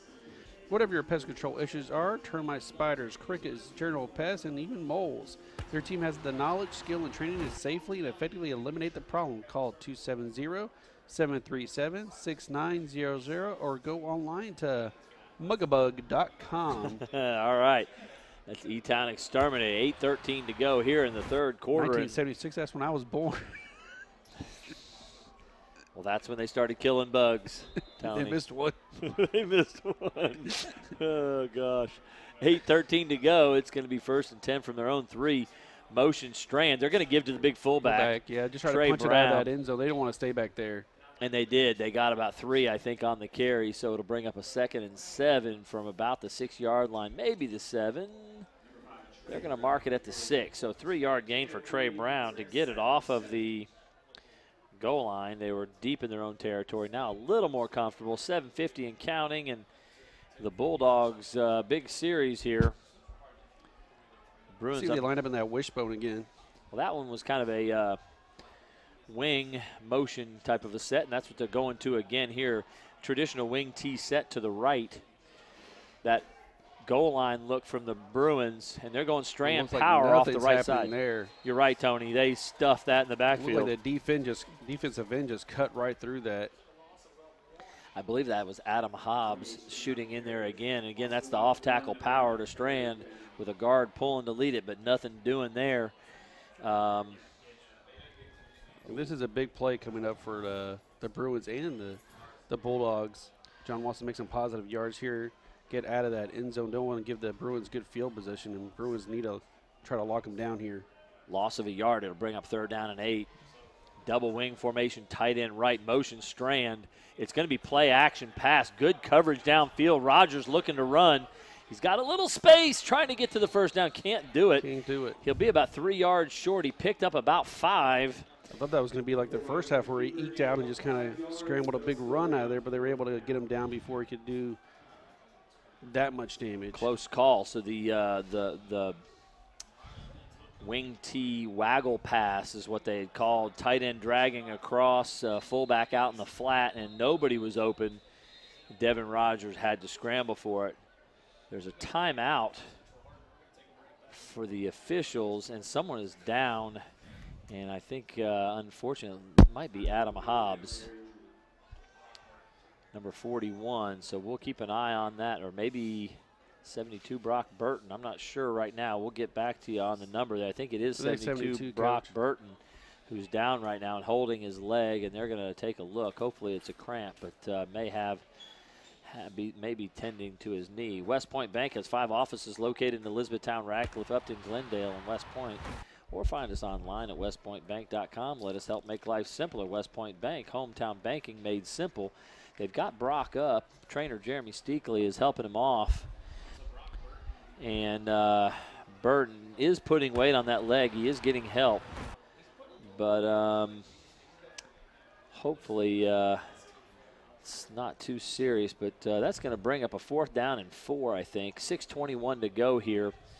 Once they get Brock safely to the sideline, they'll blow the whistle. And official is winding the clock, and the clock starts counting. Is Carter Robinson back deep?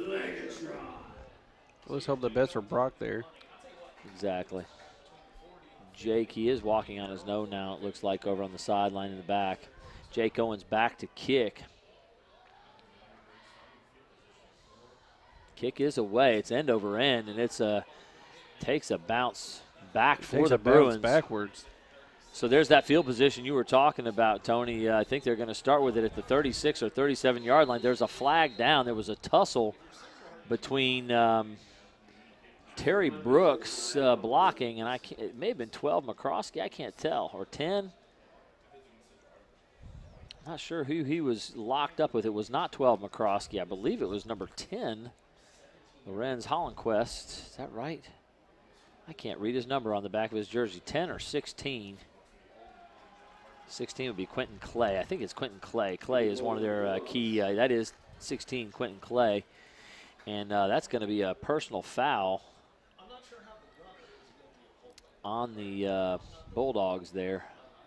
So I don't know what happened, but I saw them locked up, and everybody else, as the ball was bouncing around, was watching the play, but not those two. Not those two. They weren't really involved. But that's what happens when you have cross-town teams playing against each other. They know each other, not just from playing ball, but from being in the same neighborhoods and stuff, and get a little jaw-jocking going on. That was testy at the very least. They were getting after each other pretty good. There was some extracurriculars, let's call it that, and I think the strange call. Did they call a hold or did they call a personal foul? I think it's personal foul because they're marking it from the spot of the end of the play, not the spot where the foul occurred. Oh, he's calling holding, though.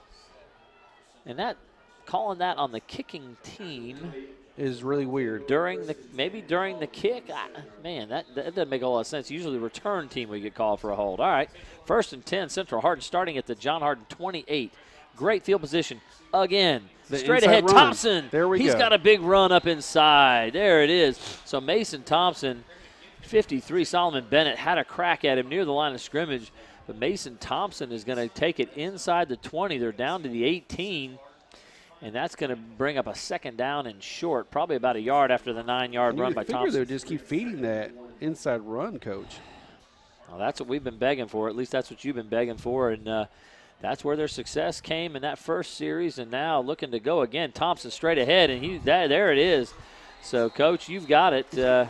Coach Tony Menendez, put him on the sideline and let him start calling the plays because they've got that figured out.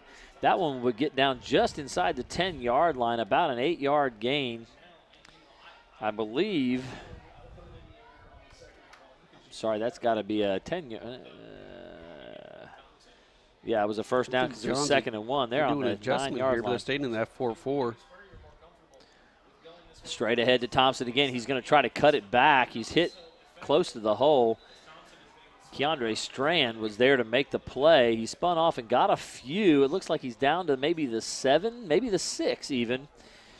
And so it's going to bring up 2nd and goal from the 6-yard line. Maybe from the 7, actually. You could take these little grindy runs right now when it's 4-down territory. They don't have a kicker. Sometimes you got to just take what you can get and just keep punching it in. You know, a 6A football team ought to have a backup kicker, don't you think? Yeah. Somebody in the wings. Little fake, read option. Zach Spurrier upended. He's just short of the goal line. They're going to call it a touchdown. There's no way. He landed back first at the yard line. Oh, yeah. He landed at about the 1-yard line and rolled into the end zone. That's two interesting calls. Momentum. Man, I don't know what that is. But big play for Zach Spurrier on the 7-yard touchdown run. So Spurrier and Thompson, the two physical presences in the backfield, really got it done on that series. Now let's see what's going to happen here with the they're going for 2. They're going to go to the gate, and Thompson straight ahead. He's going to push in, and the Bruins get the two-point conversion. And so with 4:05 to go here in the third quarter, the Bruins 8, Bulldogs 7. So in that case, we were wondering what would happen on that extra point situation, and it could go for you or against you. And in that case, the Bruins were able to get the points. They just got to, at least with the first one scored, if John scores a touchdown against an extra point, at least they're in a position that they can tie up the game. Absolutely. So Yes, if they do score a touchdown, 6 points will tie it, and then see what happens from there. That could get pretty exciting, having to go for 2 every time to win the game instead of just kicking it through. So big series for the Bruins, and Coach Tony Menendez making the call. They had to get the ball in between the tackles and downhill, and Mason Thompson super effective. And then on the touchdown run there, that's Zach Spurrier. He's been super physical running the football tonight as well. He's a big, strong kid, and, boy, he's rising to that challenge big time, Tony. Tucker Walters, the kicker. See how John answers this score. Ooh. He's a little pooch. Oh! Through the legs, fielded right on the sideline. That could have been really bad for John there. That was pretty close. So 24, Bruce Mills, the wide receiver on the second line, is able to finally corral that. It went through the legs of the front line, and it was touched. Yeah, exactly. And, at that point it's just a bounce here, a bounce there, and it goes one way or the other. But Mills makes a good play to field it. I would think on special teams they'll make an adjustment next run and maybe go to a hands team up front just in case. It would make a lot of sense. It looks like they're doing that. They're going to be doing that every time they kick the ball. 4:05 to go. Bulldogs start from their own 35-yard line. Shotgun, Devin Rogers is going to keep the ball and try to get outside. Nothing there. 64, Walters misses, but there's Lamarion Blunt to make the big play. Lamarion Blunt making the tackle as Devin Rogers tried to cut back, and that'll be a loss of 5 yards. It'll bring up 2nd down and 15. I believe that's his first sack of the season. It is. Lamarion Blunt he's played a lot of special teams. He's played some outside linebacker. And I think with Trayvon Williams out of the lineup, he's had to step in. He's made a couple of big plays. Very athletic, very tall and rangy kid, and he swallowed Rogers up very easily as Rogers tried to cut back. 3:24 and counting here in the third quarter. You would think the big tight end would get involved right now. Well, they've only thrown it twice. Hardin. And so maybe here, now again, we're going to sprint out right because Keandre Strand's way wide in his setup as a running back. So there's the sprint out. Nolan Goodman is out there shadowing. He's going to dive and make the tackle, but it's a 6-yard gain for Devin Rogers. It'll bring up 3rd and 9. 3rd down and 9, and again, they are tipping off what they're doing pretty specifically there. I don't know if you're noticing that, Tony, but anytime they want to sprint out, they take the running back Strand and move him out behind the tackle, which is not where he would normally set up if they were going to run the football. And he's trying to get outside and seal the edge. Yep. So where's that pressure coming from that defensive line? Absolutely. Hardin. They've stopped that by making that happen, by putting Rogers on the run a little more. That was the outside linebacker, Goodman, trying to pressure him there. He's going to look on 3rd and 9 downfield. Rogers is going to scramble. Now he's going to hit Strand. Oh, Strand looked up. Easton Link was there. But if you get Strand the ball in open field, it could be 6 points. Absolutely. So that was won. A missed opportunity right there by John. I think he had it. Keandre Strand, you can see his head turn to look upfield before he had the football. Just a classic mistake there. So 4th down and 9 on the incomplete pass from Rogers to Strand. And the punting unit has come onto the field. Jake Owens, 85, will do the punting duty. The incomplete pass will stop the clock. 2:11 here in the third quarter. Tony, just like we thought, we have a very close ball game here. The penalties are making a big deal. Special teams. These close games, that's what will be the difference. Almost blocked. Caught by Robinson, breaks one tackle, breaks it, puts it on the ground. He picked it back up. He got it. I think Robinson got on it, so close. The idea of the turnover almost struck again. So Carter Robinson made a good return, but the ball was punched loose as he was going to the ground. Looks like we're dead on the 50, Coach. Left hash. The Bruins will start on the 50. That's the worst field position they've had all night. One time they had to field a kick and start on their own 20.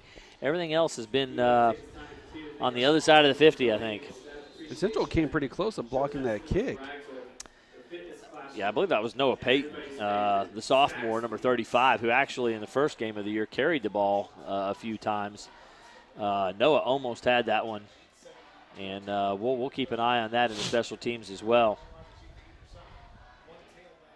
Ball's given. I think that's Caden Ferguson. He's going to break it outside, and there's space. There's Caden space Ferguson is being chased by Lee.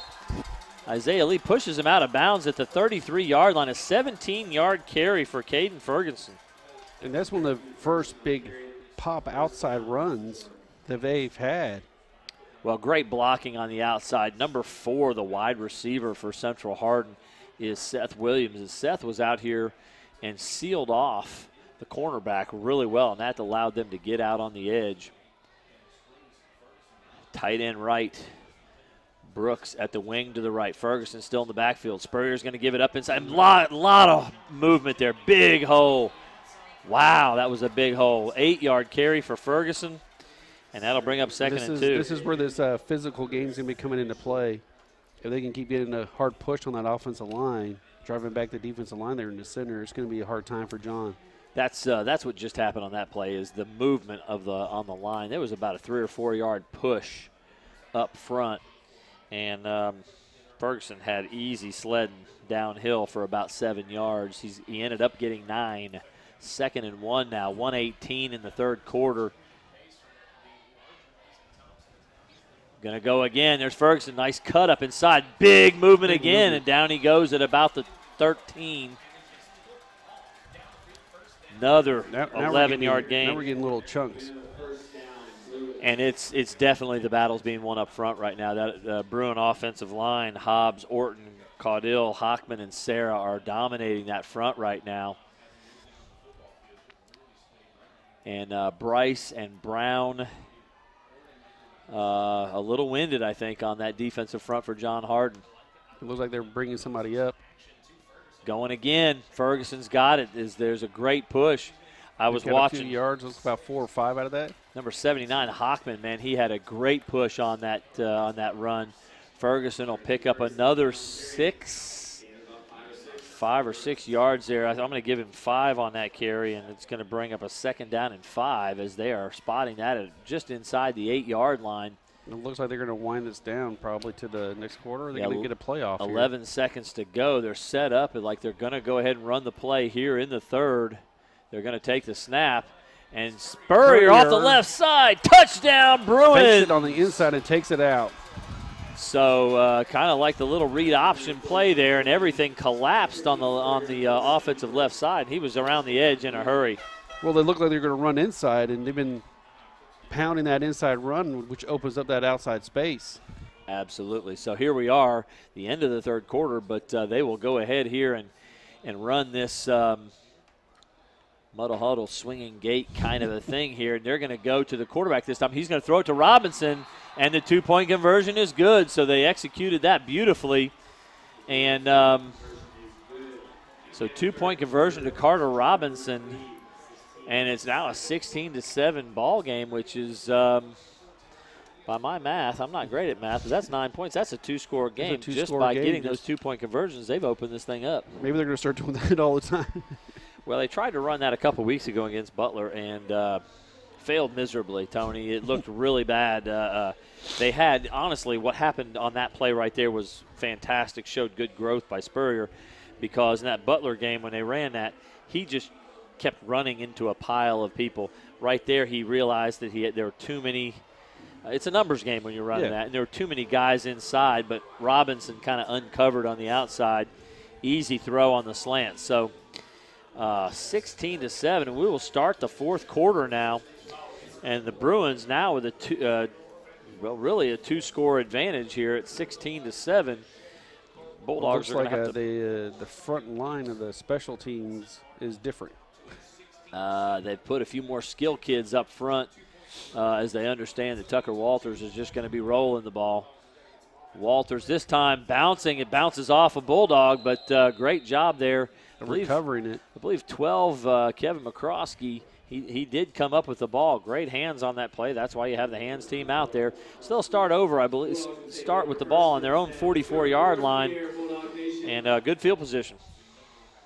Now Bruin kind of try to answer on defense, but let's see what the Bulldogs do. So you made the call with Bruins offensively needing to get in between the tackles. What about the Bruins need to do it. What about the Bulldogs? What should they do on the offensive side?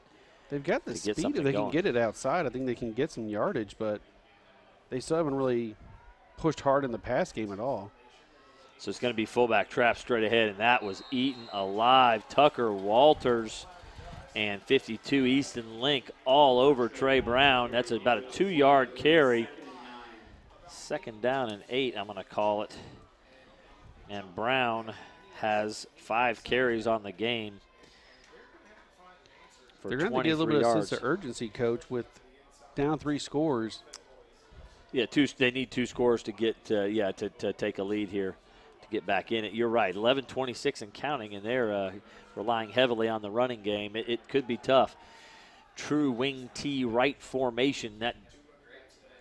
They're trying to run the belly play, but Keandre Strand was not there on the second option on the belly. Easton Link there to stuff Devin Rogers, and so a big mistake in the offense by Keandre Strand. They were going to run the belly. We saw them running that in the pregame. I think 32 got in there first. Who's that on Central 32? Caden Ferguson, who was running the football in the last series. Caden Ferguson makes the play there. So it's going to be a 4-yard loss for Rogers. Good play by Caden Ferguson, and again, a broken play by the John Hardin offense. This is not where they needed to be at 3rd down and 12. They're probably in a passing situation, maybe in a 4-down situation. Wing T to the right. They're going to go belly this time, straight ahead, 2nd man through, and Strand was stuffed. Big collision between he and Easton Link. Link took the worst of that. Couldn't get nothing out of that. They didn't. Easton Link did a good job filling the hole. He got knocked to the ground, but his buddies were all there to take care of finishing off Strand. Well, that's a 2-yard gain. It's going to bring up 4th down and 10. And the punting unit's coming on. 10 minutes and counting. I guess if you punt and get a stop, they cannot you've got allow time. The Bruins to score again here. They have to get a. Yeah, if they're down 3 scores, I'd say that would do it. So the defense is going to have to step up and make plays here. Jake Owens back in punt formation.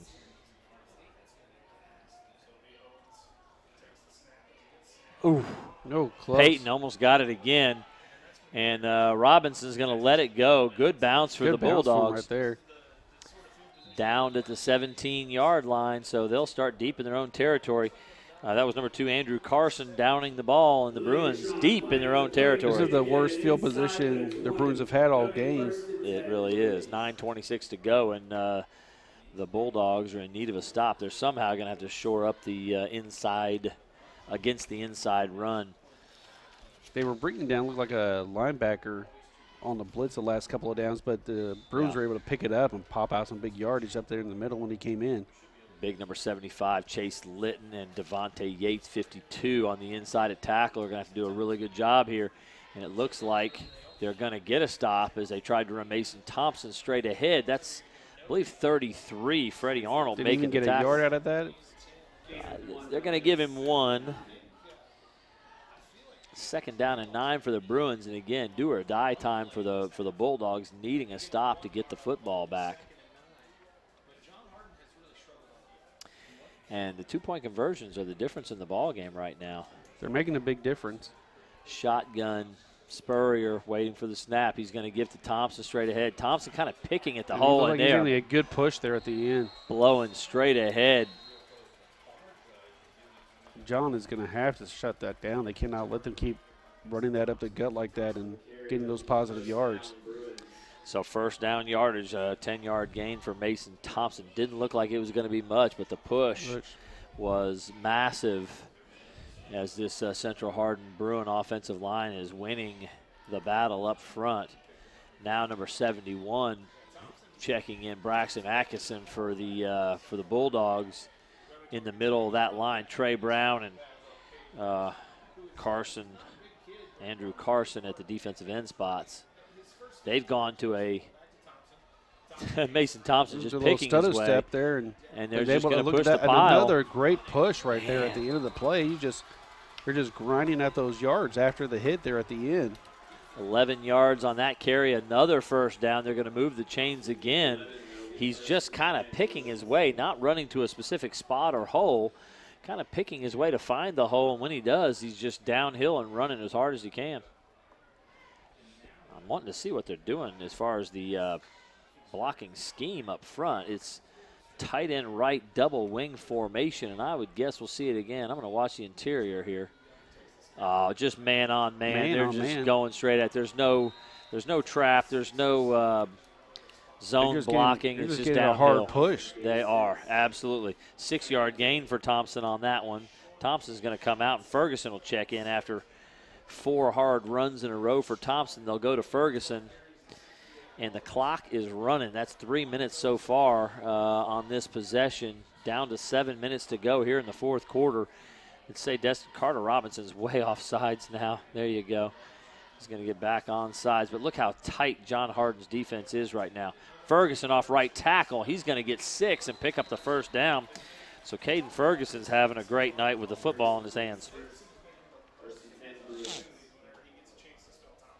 And they're just picking them apart right now, just taking a little bit of time and then just picking up a little bit extra there at the end.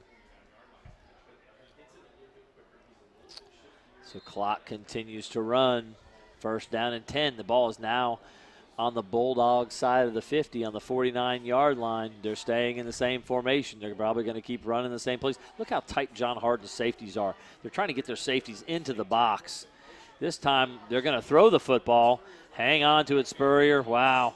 That could have been a bad situation. Disaster. He almost tried to make more than what he needed to make. Just take the sack. It's okay. Yeah. You're up. I understand what they're doing there. They fake the reverse, and we're going to try to throw a post route to Carter Robinson. And with the safeties lined up at 5 yards, great idea. They just couldn't keep the Bulldogs out of the backfield and out of the quarterback's lap. Zach Spurrier had immediate pressure. It's kind of hard, too, on play action. You've got your back to the line of scrimmage. You don't even see the rush until you turn around to throw it, and sometimes they're standing right in front of you. That's disconcerting. Well, a loss of 4, and so the drive that was moving so well, they may have outsmarted themselves a little bit there, even though they got a little too trickster. They did. Whistle. There's a flag down. Is that encroachment on the defense? Wow. 4-yard loss for Spurrier on the sack. And they're going to call encroachment on the Bulldogs. So it's 2nd and 14, but that'll put the Bruins back at 2nd and 9, and now a manageable situation back over the 50. That was a big mistake from the Bulldogs. 5:33 to go here. When it's this late in the game, you can't be doing that kind of stuff. You got to be paying attention. You got to be smart. Thompson back in, Tony, and they're going to give it to him straight ahead. He's finding room over the right side. He's going to be tackled by Devin Rogers, but another 6-yard gain for Thompson. It'll bring up about a 3rd and 3. That one. Again, I think he's looking up inside, and then he's just finding the gap. I think they're just going man straight up on the blocking scheme, and then they're just seeing where the gap is coming or where the push is coming, and he just kind of slide into that push. Something that the old Steelers running back Franco Harris used to do. He kind of looked slow getting to the line of scrimmage, and once he picked a hole, he'd committed, explode through. Exactly. So Thompson kind of looks like he's doing the same thing. So another timeout. And this is going to be a big timeout. This is an HCEC-TV student production, a division of Hardin County School. Special thanks to our live sports coverage sponsors, Brandenburg Telecom, Physical Therapy Associates, Waddell's Auto and Scrap Metal Recycling, Blue Ribbon Renovations, a Mark Harris Company, and E-Town Exterminating. Tune in weekly for all local HCEC-TV programs airing on Brandenburg Telecom and Comcast Cable's Channel 2 and Spectrum Channel 184. All HCEC-TV programs on the HCEC-TV YouTube channel. Subscribe to the channel today to get your local community sports and events. Again, a special thanks to our HCEC-TV crew, the students, Andrew Walker, Jonathan Bland, Jeremy Miller, Kyler Barkley, and Eliana Holt. And then to our fearless leader in the truck, Gina Ryan. 4:57 to go in the ball game, Tony, and with the heavy run offense of both teams, this thing is going super fast, man. This thing is ending in a hurry here in the second half. Yeah, I think, again, like we've said all game, this is probably 4-down territory for the Bruins. They're looking at, can we get a few yards? We get the first down near, be great. If we at least get a few yards and then punch another few yards to get another first down and just keep draining that clock, and try to get out of here. They could run the whole thing out on this drive if they can get a couple more first downs. So 2 timeouts left for the Bulldogs, and they'll be wanting to burn them soon. They're in specifically a 4-3 look. Spurrier in the shotgun, Thompson to his right, double wing formation. And they're going to run off tackle. Spurrier He's going to pick up about 3. It's going to bring up a 4th and 1 as Thompson was the lead blocker. Spurrier gets 3. 4th and 1, what do you do, Tony? Kick it and put them deep, or go ahead and go for it and try to run this thing out right now? 4th and 1. Let's get on our I would just go for it. I agree. If you can get a first down here, you could just maybe kill this game right now. So 4th and 1, and their trying to defense put the has been game playing away. so strong. Yeah. And John needs 2 scores here. 4:26 and counting. 4th and 1. Oh, they caught him. They went with the long count, with the hard count, and John bit. And I wouldn't be surprised if in that timeout that was what was called. If we get a few yards and we're close, then we'll very next play, freeze them. Go right up there, long count it. Yeah. So good play by Coach Mattingly. Yes. And Coach Lynch calling the plays. Spurrier did a good job drawing that John defense off sides. They're going to go into more of a double tight end. Now, it's a single tight end look still, but they're going to run it straight downhill. Thompson putting his head down and just bowling forward for about 6. That little stutter step's working for him tonight. His last 3 carries have been 6 yards. I think if you go 6, 6, 6, 6, 6, 6, 6 all the way down the field, I think it's going to work. I think you score a touchdown at the end of that, Coach. I think you would eventually, wouldn't you? We'll find out. They may run out of time before that happens here. 3:58 and counting as the Bruins continue this long drive. I have not been charting the number of plays on the drive, but we've got to be at least to about play 8 or 9 on the drive. Again, tight end right, double wing. Mason Thompson over the left side. He's going to pick up another first down, and so that's another 6-yard gain, I'm going to call it. And I will say that it doesn't appear that the Bulldogs have anything that they can do to put a stop to this. I'd love to see them maybe try to pinch the front and bring an outside backer off the edge to see if they can catch him in the backfield at some point here. They're in that 4-3 look with 2 safeties. The 2 safeties are way up trying to make a play, but Thompson's just going to find the safety space. came up there on the blitz there up the middle, but didn't matter, did it? No, they're picking him up. They're picking him up, and Thompson has the ability to just move away from that gap, wherever that blitz is coming from. So just to be interesting, I'm going to call that a gain of 7 and not 6. It'll bring up a 2nd down and 3. The ball is now inside the Bulldog 20 at about the 18-yard line. 2:43 and counting. It doesn't appear they'll run the clock out completely, but it really looks like the Bruins have this thing well in hand at this point.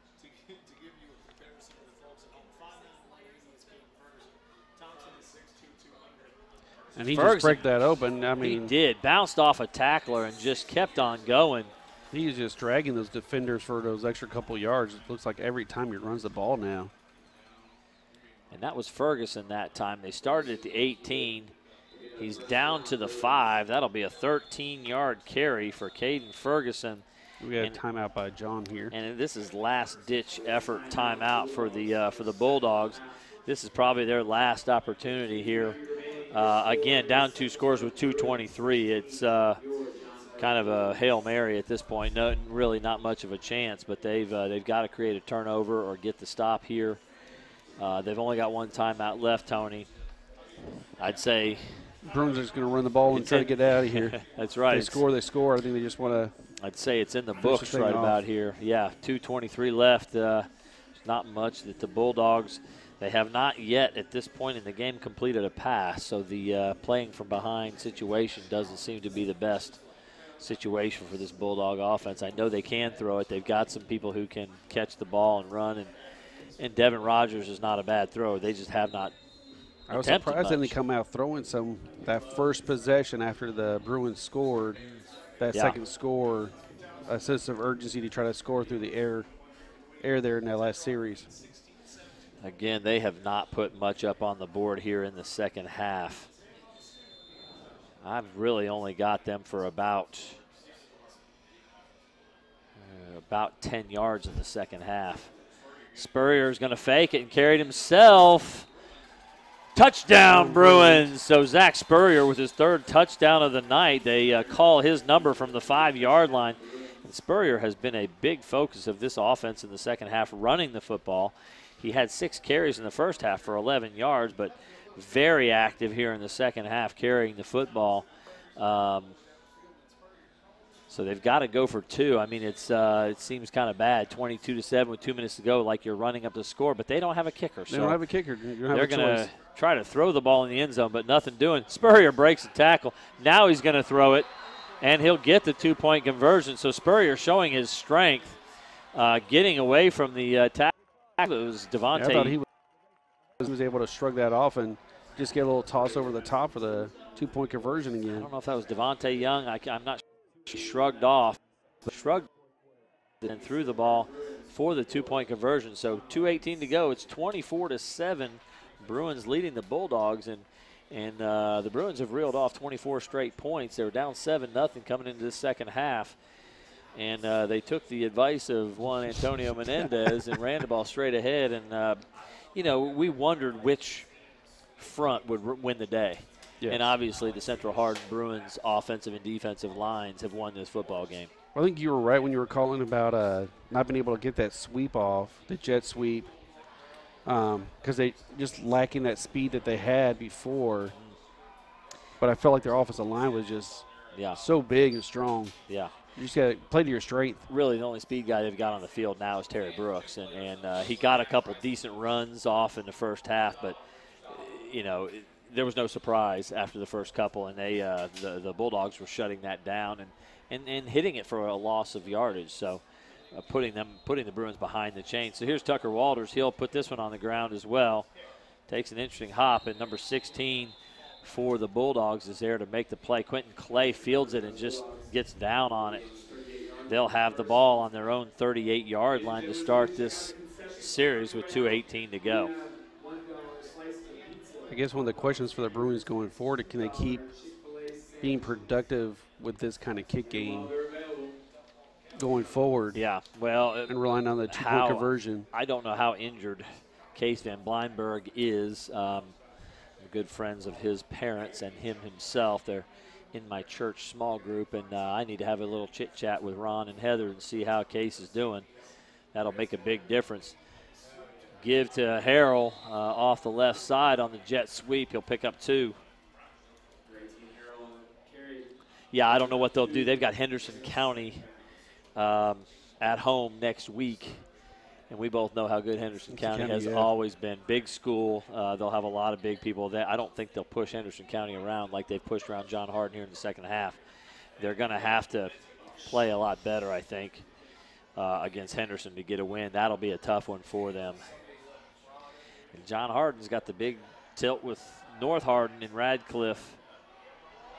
Hobbs giving chase, can't get to him. Rogers on the run. Tucker Walters trying to get there. Oh, my goodness, big stick. And that's Mason Thompson running the ball, making tackles. And Devin Rogers is taking a couple big hits tonight. Yeah, he's taking some shots this game.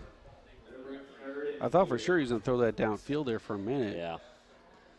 So Adam Hobbs put a lot of pressure on him. Andrew Hobbs is there as well. He obviously, Devin Rogers was too quick for them to get a hold of him in that case, but Tucker Walters was closing in on him from one side, and Mason Thompson lowered the boom. 102 and counting, 3rd down and about 6 yards to go. 2 receivers to the left. Keandre Strand in the backfield. The give to Keandre. He's going to turn it upfield. Breaks 2 tackles, hit by Elmore, hit by Ferguson. He's still driving forward. He's dragging Elmore and Ferguson with him. He gets a first down out of that. He did. There's a nice 8-yard run by Keandre Strand. He kind of did that one on his own, didn't he? Forward and unlocking another Bulldog first down. 41 seconds to go. 32's on the ground. Caden Ferguson down, holding his leg. And that could just be a cramp. He's writhing working a lot. He's writhing a little more than a cramp. That is totally a shame, as the training crew will come out to check out Caden Ferguson. He's had a phenomenal game offensively and defensively. And after the loss of Trayvon Williams, when you see people like Brock Burton and Caden Ferguson go down, it's a big concern for this Bruin Bruin football team going forward. So next week, again, they've got Henderson County. Henderson, it's kind of interesting. We're seeing a lot of wing T football in high school these days. Henderson County was always a wing T base. They threw the ball a lot out of the shotgun because they've had a couple really good quarterbacks. But that wing T base, oh, man, that's good news as he's he's grabbing the back of his thigh there, or hamstring. Oh, goodness gracious, I don't know. Hamstring. Or his glue. Hopefully nothing pulled. Maybe just a cramp, as you mentioned. He's done a lot of work this game. He has put in a lot of work carrying the football and playing really good defense at outside linebacker. First and 10 for the Bulldogs. They're on the Bruin 49-yard line, 41 seconds, and it is counting. The clock is winding. 24-7 Bruins. Keandre Strand around the right side, running over the corner. Unfortunately for him, he didn't get out of bounds. He was about a yard from it, and there's a flag throw. Now, Terry Brooks made the tackle. Strand knocked him flat on his back on about a 7-yard gain, but the flag is thrown, and I think they're going to call that on John Hardin. Now Nolan Goodman is limping for the Bruins. Maybe the Bruins ought to just get their starters off the field. And get, I know you don't want to give up anything late like this, but now Nolan Goodman holding the back of his leg, holding his hamstring, and struggling to get off the field. So, well, it's been a fast game, but it's been a hard-fought game. Really has. I mean, just, you look at both these teams, 3 pass attempts for the Bulldogs, 1, 2, 3, 4, 5, 6, 7 pass attempts for the Bruins. The Bruins have called a lot more pass plays, but, some of those turned into Zach Spurrier scrambles and runs. Obviously, the same is true of the Bulldogs, as Devin Rogers has pulled the ball down to run it on numerous occasions, trying to make something out of nothing there. But unfortunately for Keandre Strand, he makes a great run, and then I think he had something to say to to Terry Brooks, who he had just run over, but doesn't do any good to run somebody over if you go 15 yards back in the other direction. So it'll bring up about a second down and clock's running again. 18, and there's only 27 seconds to go here. So we're in the last play or 2 at most. 2 receivers to each side. Rogers ready for the snap. They're going to throw a middle screen. This time it's successful. They get it to Harrell. Harrell's going to pick up about 17 yards. Almost gets to the first down marker. 5 seconds in this thing. Calling timeout. John is going to call a timeout with 4.7 seconds here, which is kind of an interesting decision, but they're going to go ahead and try to get a score.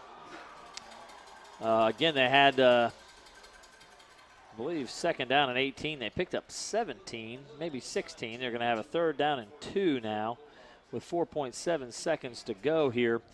They, next week, are going to go play North Hardin, and North Hardin, as we know, has been the powerhouse in the area for several years. They've lost a lot, but they have shown signs against a tough DeSales squad, beating up on DeSales. Now, they had a rough time against Manual and against South Warren, but those are tough teams. 2 of Kentucky's elite teams. And that's not an easy starting schedule for the season right there. Exactly. 3 tough teams. When you're that good, it's hard to schedule anybody. Nobody wants to play and get their heads kicked in early in the season especially. So John Hardin will go to North Hardin next week. As I said, Central Hardin will host Henderson County. And the Central Hardin faithful are celebrating this one. It'll be Devin Rogers in shotgun formation to take one more shot at it. He's going to give it to Keandre Strand off the right side. And Strand and Brooks will hook up again, and there will be a tackle there made. Strand will run for about 8 yards on the last play, but Central Hardin Bruins will walk out of John Hardin, out of Bulldog Stadium, with a 24-7 win. They will go to 4-0 on the season. And the Bulldogs will drop to 2-2, and I'm sure the Bulldogs will be looking forward to getting into their district schedule. One more big rivalry game. This is a big rivalry game, but there's nothing like John Hardin in North. North. That is probably the premier rivalry in the area. Those people are not happy with each other anytime they hook up. There's a little bit of anger and ire that are loosed on one another. So, in fact, I saw someone walking around tonight, a Central Hardin fan, wearing a blue North Hardin shirt that said "Beat John" on it. Those The John Hardin folks will be wearing their Beat North shirts, and the North Hardin folks will be wearing their Beat John shirts all next week, and they'll be fired up. And Coach Preston will have a lot of work to do to get back and see what they can improve upon to go play a really tough North Hardin team. I'm sure Coach Manley's pretty happy with this win, with the injuries that happened, to be able to come out here and still like find other ways to make things happen is a positive thing for the Bruins after this like kind of rough week they've had. And I'm sure he's pretty disappointed in the first half mistakes that really cost them. But they really cleaned it up the second half. Absolutely. Cleaned it up in the second half. I'm looking out on the field right now and seeing Case Van Bleinberg and Trayvon Williams, the two injured players, both on crutches there. So there are some questions to be answered for the Bruins with the injury issues. There's some questions to be answered for the Bulldogs, especially defensively, trying to figure out how are they going to stop the inside run as they go to Radcliffe to play. Because they don't want to get that exploited down the line. So any final thoughts on the game tonight, Tony? I think the Bulldogs need to look for, like you said, something to help support that against that inside run. You don't want that to become a habit where teams start seeing that. I mean, every week the team following is going to watch that game film and see what worked. And, I wouldn't be surprised if North starts doing some like heavy inside runs come this next game against the John Hardin Bulldogs. So, again, this is Paul Gray alongside Tony Menendez. And, again, Bruins final score 24, John Hardin Bulldogs 7. This has been, again, Paul Gray and Tony Menendez from John Hardin High School. Good night, everybody.